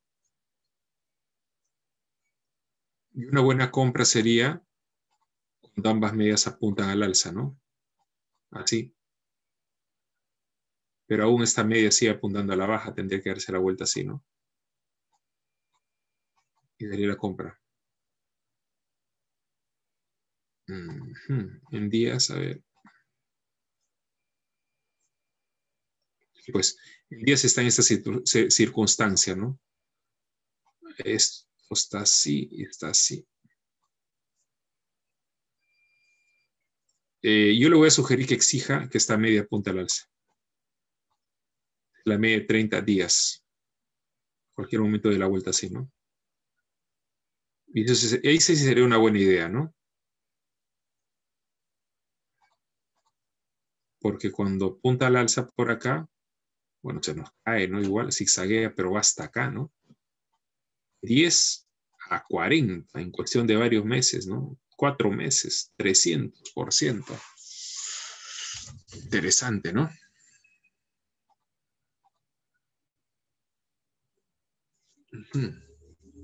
A ver, IBRX, ¿no? Mira, le voy a dar un seguimiento un poco más de cerca a este valor.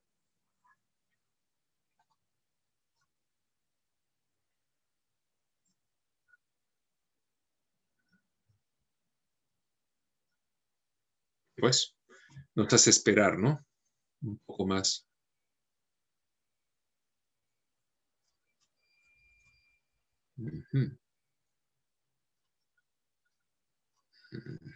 Perfecto, perfecto, amigos. Entonces, ya para las 11:30, hemos empezado a las 8:30, 3 horas ya estamos acá, amigos. A ver, ACB, dicen los compañeros, ¿no? ACB. ¿Por qué ACB? ¿Por qué sería ACB? Este es ACB, Aurora Cannabis.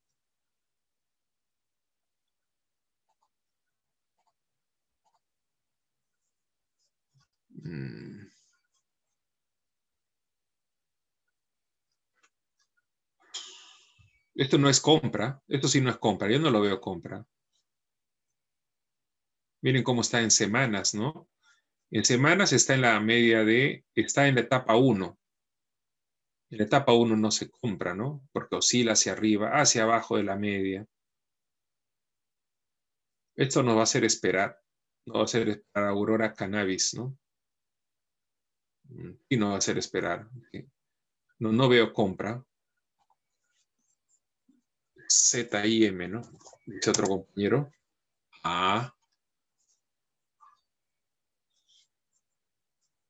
Qué interesante.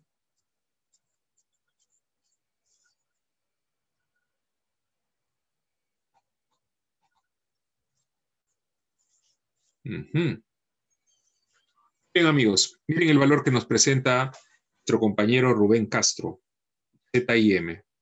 Esta semana subió 15%, 4.000 millones de dólares de capitalización. 28 de junio el balance, o sea, tenemos 2 meses. La última caída que tuvo fue por acá de 8%, por acá hay 8, 3. Hay una vela de 30% acá, ¿no? Acá hay otra vela de 36. Hay una de 17. No está mal, está bastante bien, ¿eh? Sí, me gusta. Muchas gracias, Rubén. ZIM, ¿no? Lo apuntamos. Sí, pues no hay muchos valores. Los que se están armando bonitos, se han dado cuenta, amigos, son las megas. Están poniendo bonitos, ¿no? Pero también estuvieron haraganeando casi todo el año. Casi los 3 primeros meses, ¿no? Los 4 primeros meses. Y miren. A ver, a ver, a ver. Los valores de los compañeros. Lo que más están subiendo. Miren, vamos a ver rapidito, ¿sí? Rapidito, eso se pasa rapidito, no se preocupen. Miren. Si vemos algo interesante, nos paramos, ¿sí?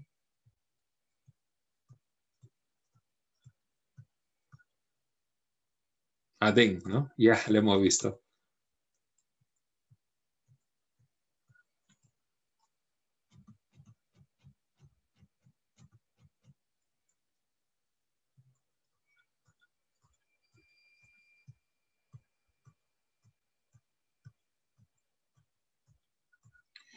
Valió la pena, definitivamente, ¿no? Uno de los compañeros me sugirió a la vez hagamos un Facebook Live a la vez del Zoom. Estamos haciéndolo ahorita, pero tenía que tener esta velocidad de internet. Me puse 100 megas. Por eso que es una bala. ¿Se han dado cuenta? Los gráficos pasan hechos una bala. Bueno, este es Google, ¿no?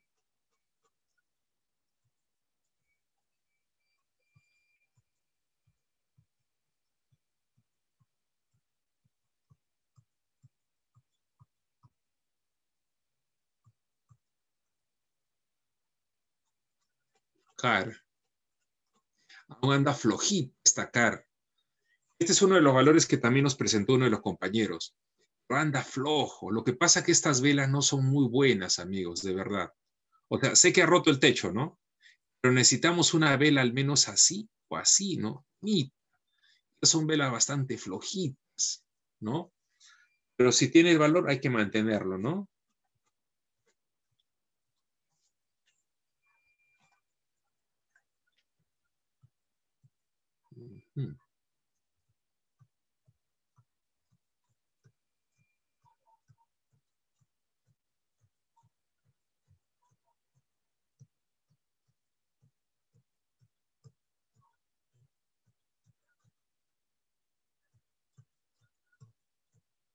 Wow, los valores están bastante flojitos, ¿ah?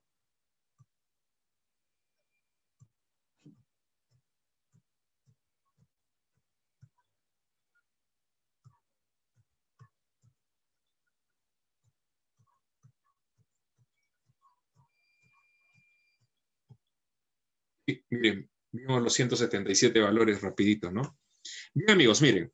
Entonces, tenemos 1, 2, 3, 4 valores. Perfil agresivo, ¿no? Hop.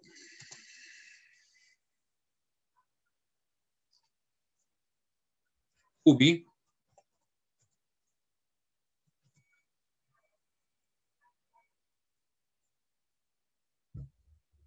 F. I. Y Z y M. Son 4 valores, ¿no? ¿Cuántos valores teníamos que comprar? 3. 3. A ver cómo está el mercado. A ver, déjenme ver bien. El SPY estamos así, ¿no? Miren, en semanales está el mercado así. En diario está así. ¿Saben cuál es el riesgo?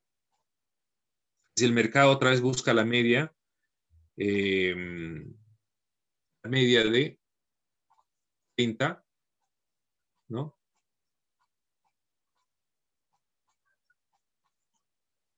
Sí, estos valores agresivos se van a caer y bien. Ese es el detalle, ¿no? Pero igual tenemos que asumir un riesgo, ¿no? No sabemos exactamente en qué momento va a haber otra corrección, ¿no? El mercado sí está dando entrada, ojo. Miren cómo está, ¿no?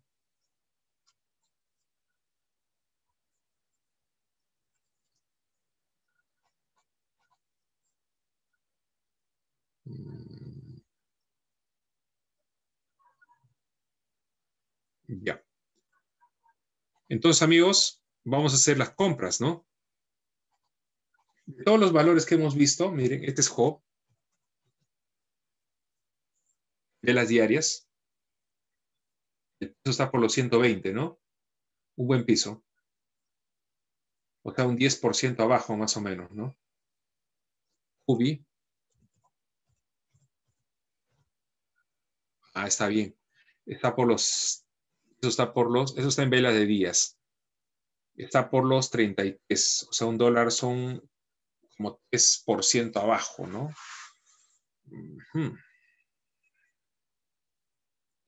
FI.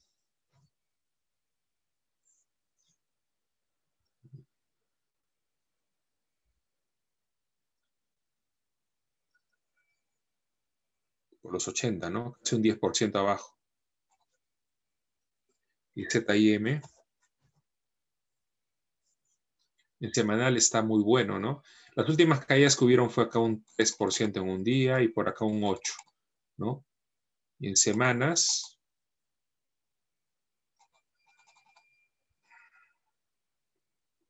ya.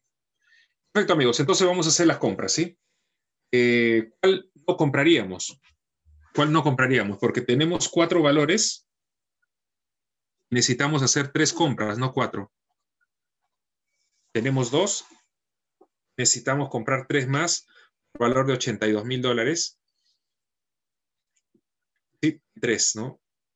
Sería 82,700 entre 3 valores. Sería aproximadamente $27,500, ¿no? Cada uno. Y estaríamos en el mismo tamaño, ¿no? Perfecto. ¿Cuál descartamos? ¿Cuál descartamos? Tenemos que descartar uno. Soy de la idea que quede ZIM. ¿Sí? Esta quedaría. Otra vez HOP.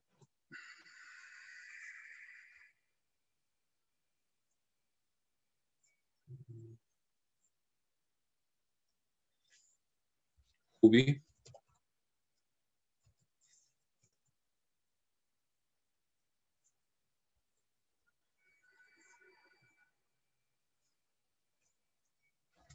Esta soy la idea que quede. Uy.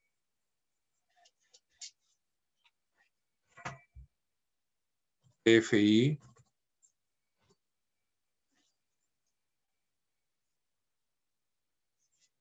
Estas tres. Estas tres.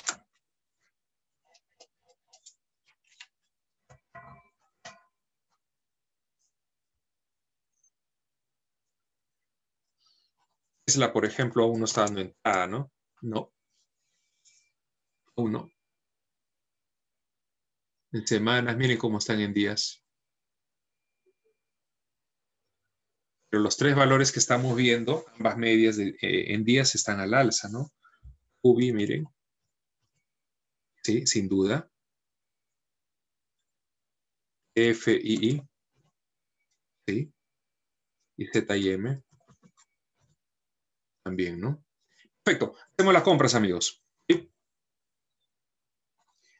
Procedemos a hacer las compras, entonces. Agarramos y ponemos el primer valor, UBI. UBI. ¿En cuánto nos hemos demorado para buscar tres valores? Aunque no nos hemos demorado mucho, ¿no? No nos hemos demorado mucho, un par de horas. 3 horas. Casi 3 horas. UBI dice. Ya. ¿Dónde estás, UBI? ¿Dónde te has metido? Acá estás. Entonces voy a hacer una transacción de $37.45, ¿no?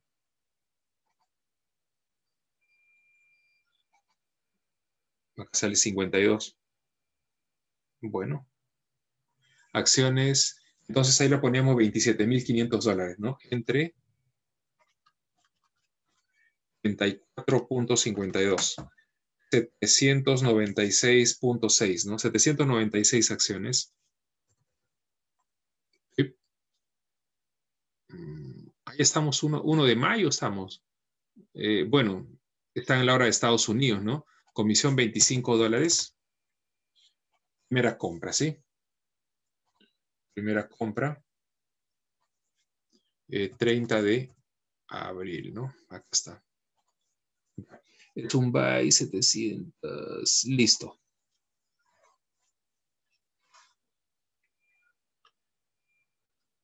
Ya, ahora hacemos otra compra. A ver, Cubi. $27.000, sí, acá está. ¿Sí? Hacemos otra compra. Luego vamos a verificar la lista final. TFI. Hay varios, ¿no? Es el que dice NICE, ¿sí? Siempre es NICE o Nasdaq o Amex. NICE. Acá está. Por la transacción. Vamos a comprar $87.65, dice, ¿no? FII. Y acá está, 87.65. $25 de comisión. Primera compra, ¿no? Primera compra.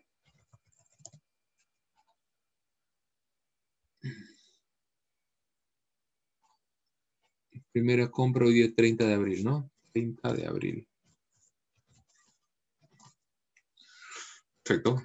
$25.000 entre 87.65, ¿no?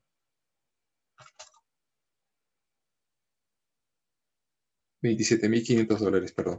27.500 entre 87.65. 113 acciones. 314 lo redondeamos, ¿ok? 14. Buy. Primera compra.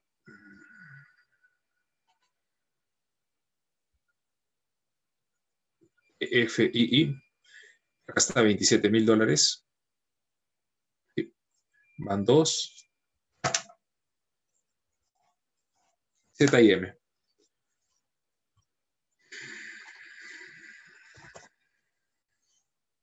NICE.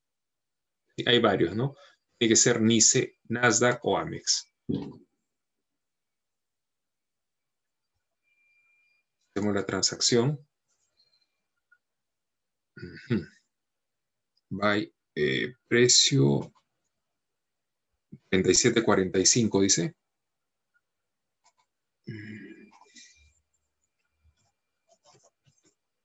Sí, sí. 37.45, ¿no? 27.500 entre 37.45. 734 acciones. Comisión $25, ¿no? La comisión Fénix. Primera compra. Primera compra. 30 de abril, ¿no? 30 de abril. 21.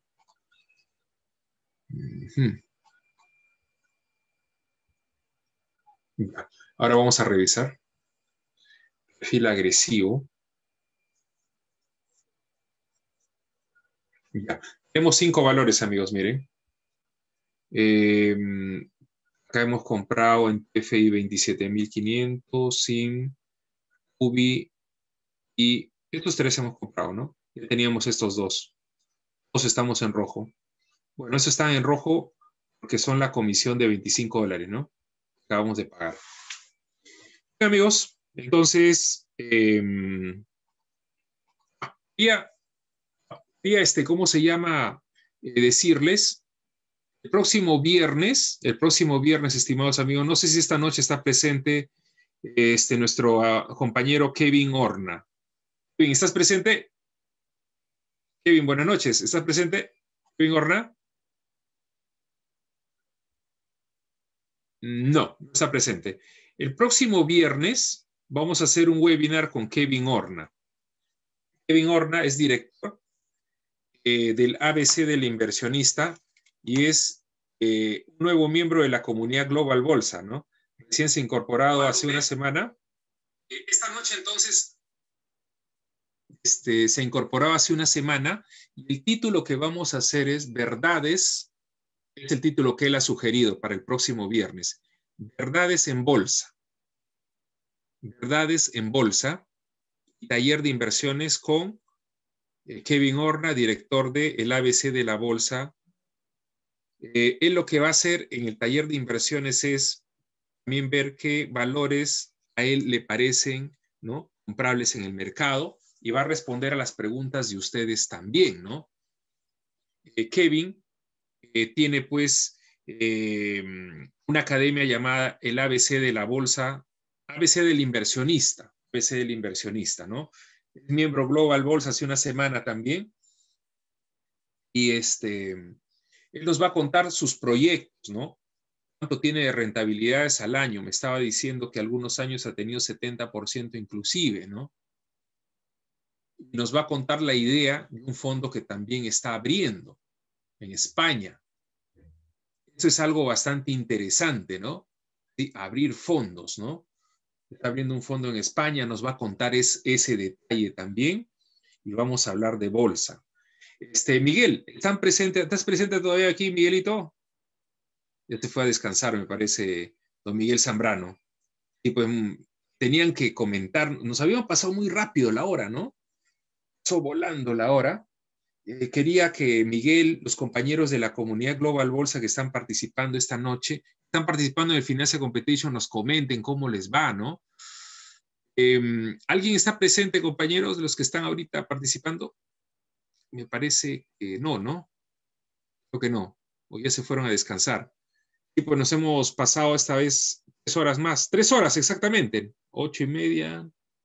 3 horas exactamente tenemos ahorita, amigos. ¿Sí? Siempre está durando así los webinars, ¿no? Un poco largos, pero si se dan cuenta, pues aprendemos mucho, ¿no? Aprendemos bastante y también rentabilizamos muy bien, ¿no? Bien, amigos, no les quito más su tiempo entonces. Ya tenemos 5 valores acá. Hemos incorporado en nuestra cartera de perfil moderado al estilo Warren Buffett esta noche. Hemos comprado Facebook. ¿Sí? Hemos comprado Facebook. La cartera está con PayPal, Nvidia, Microsoft, Facebook y Apple, ¿no? ¿Sí? Otra vez estamos dirigiéndonos a las acciones de mayor capitalización bursátil, ¿no? A las megas. ¿Sí? Otra vez estamos posicionándonos sobre ellas, ¿no? Acá el más pequeño viene a ser, pues, de lo que vamos teniendo a la fecha, viene a ser PayPal, ¿no? No es que sea pequeño exactamente, ¿no? Es, digamos, el menos grande de los demás. Perfecto, amigos. Vamos a ver entonces en la próxima semana, con Kevin Horna, vamos a hacer un taller y vamos a ver también rápidamente cómo nos está yendo en la cartera, ¿no? En las 3 carteras Global Bolsa. Perfecto, amigos. Tengan un buen fin de semana y feliz día del trabajo. Feliz día del trabajo. Que les vaya bien. Hasta el próximo viernes.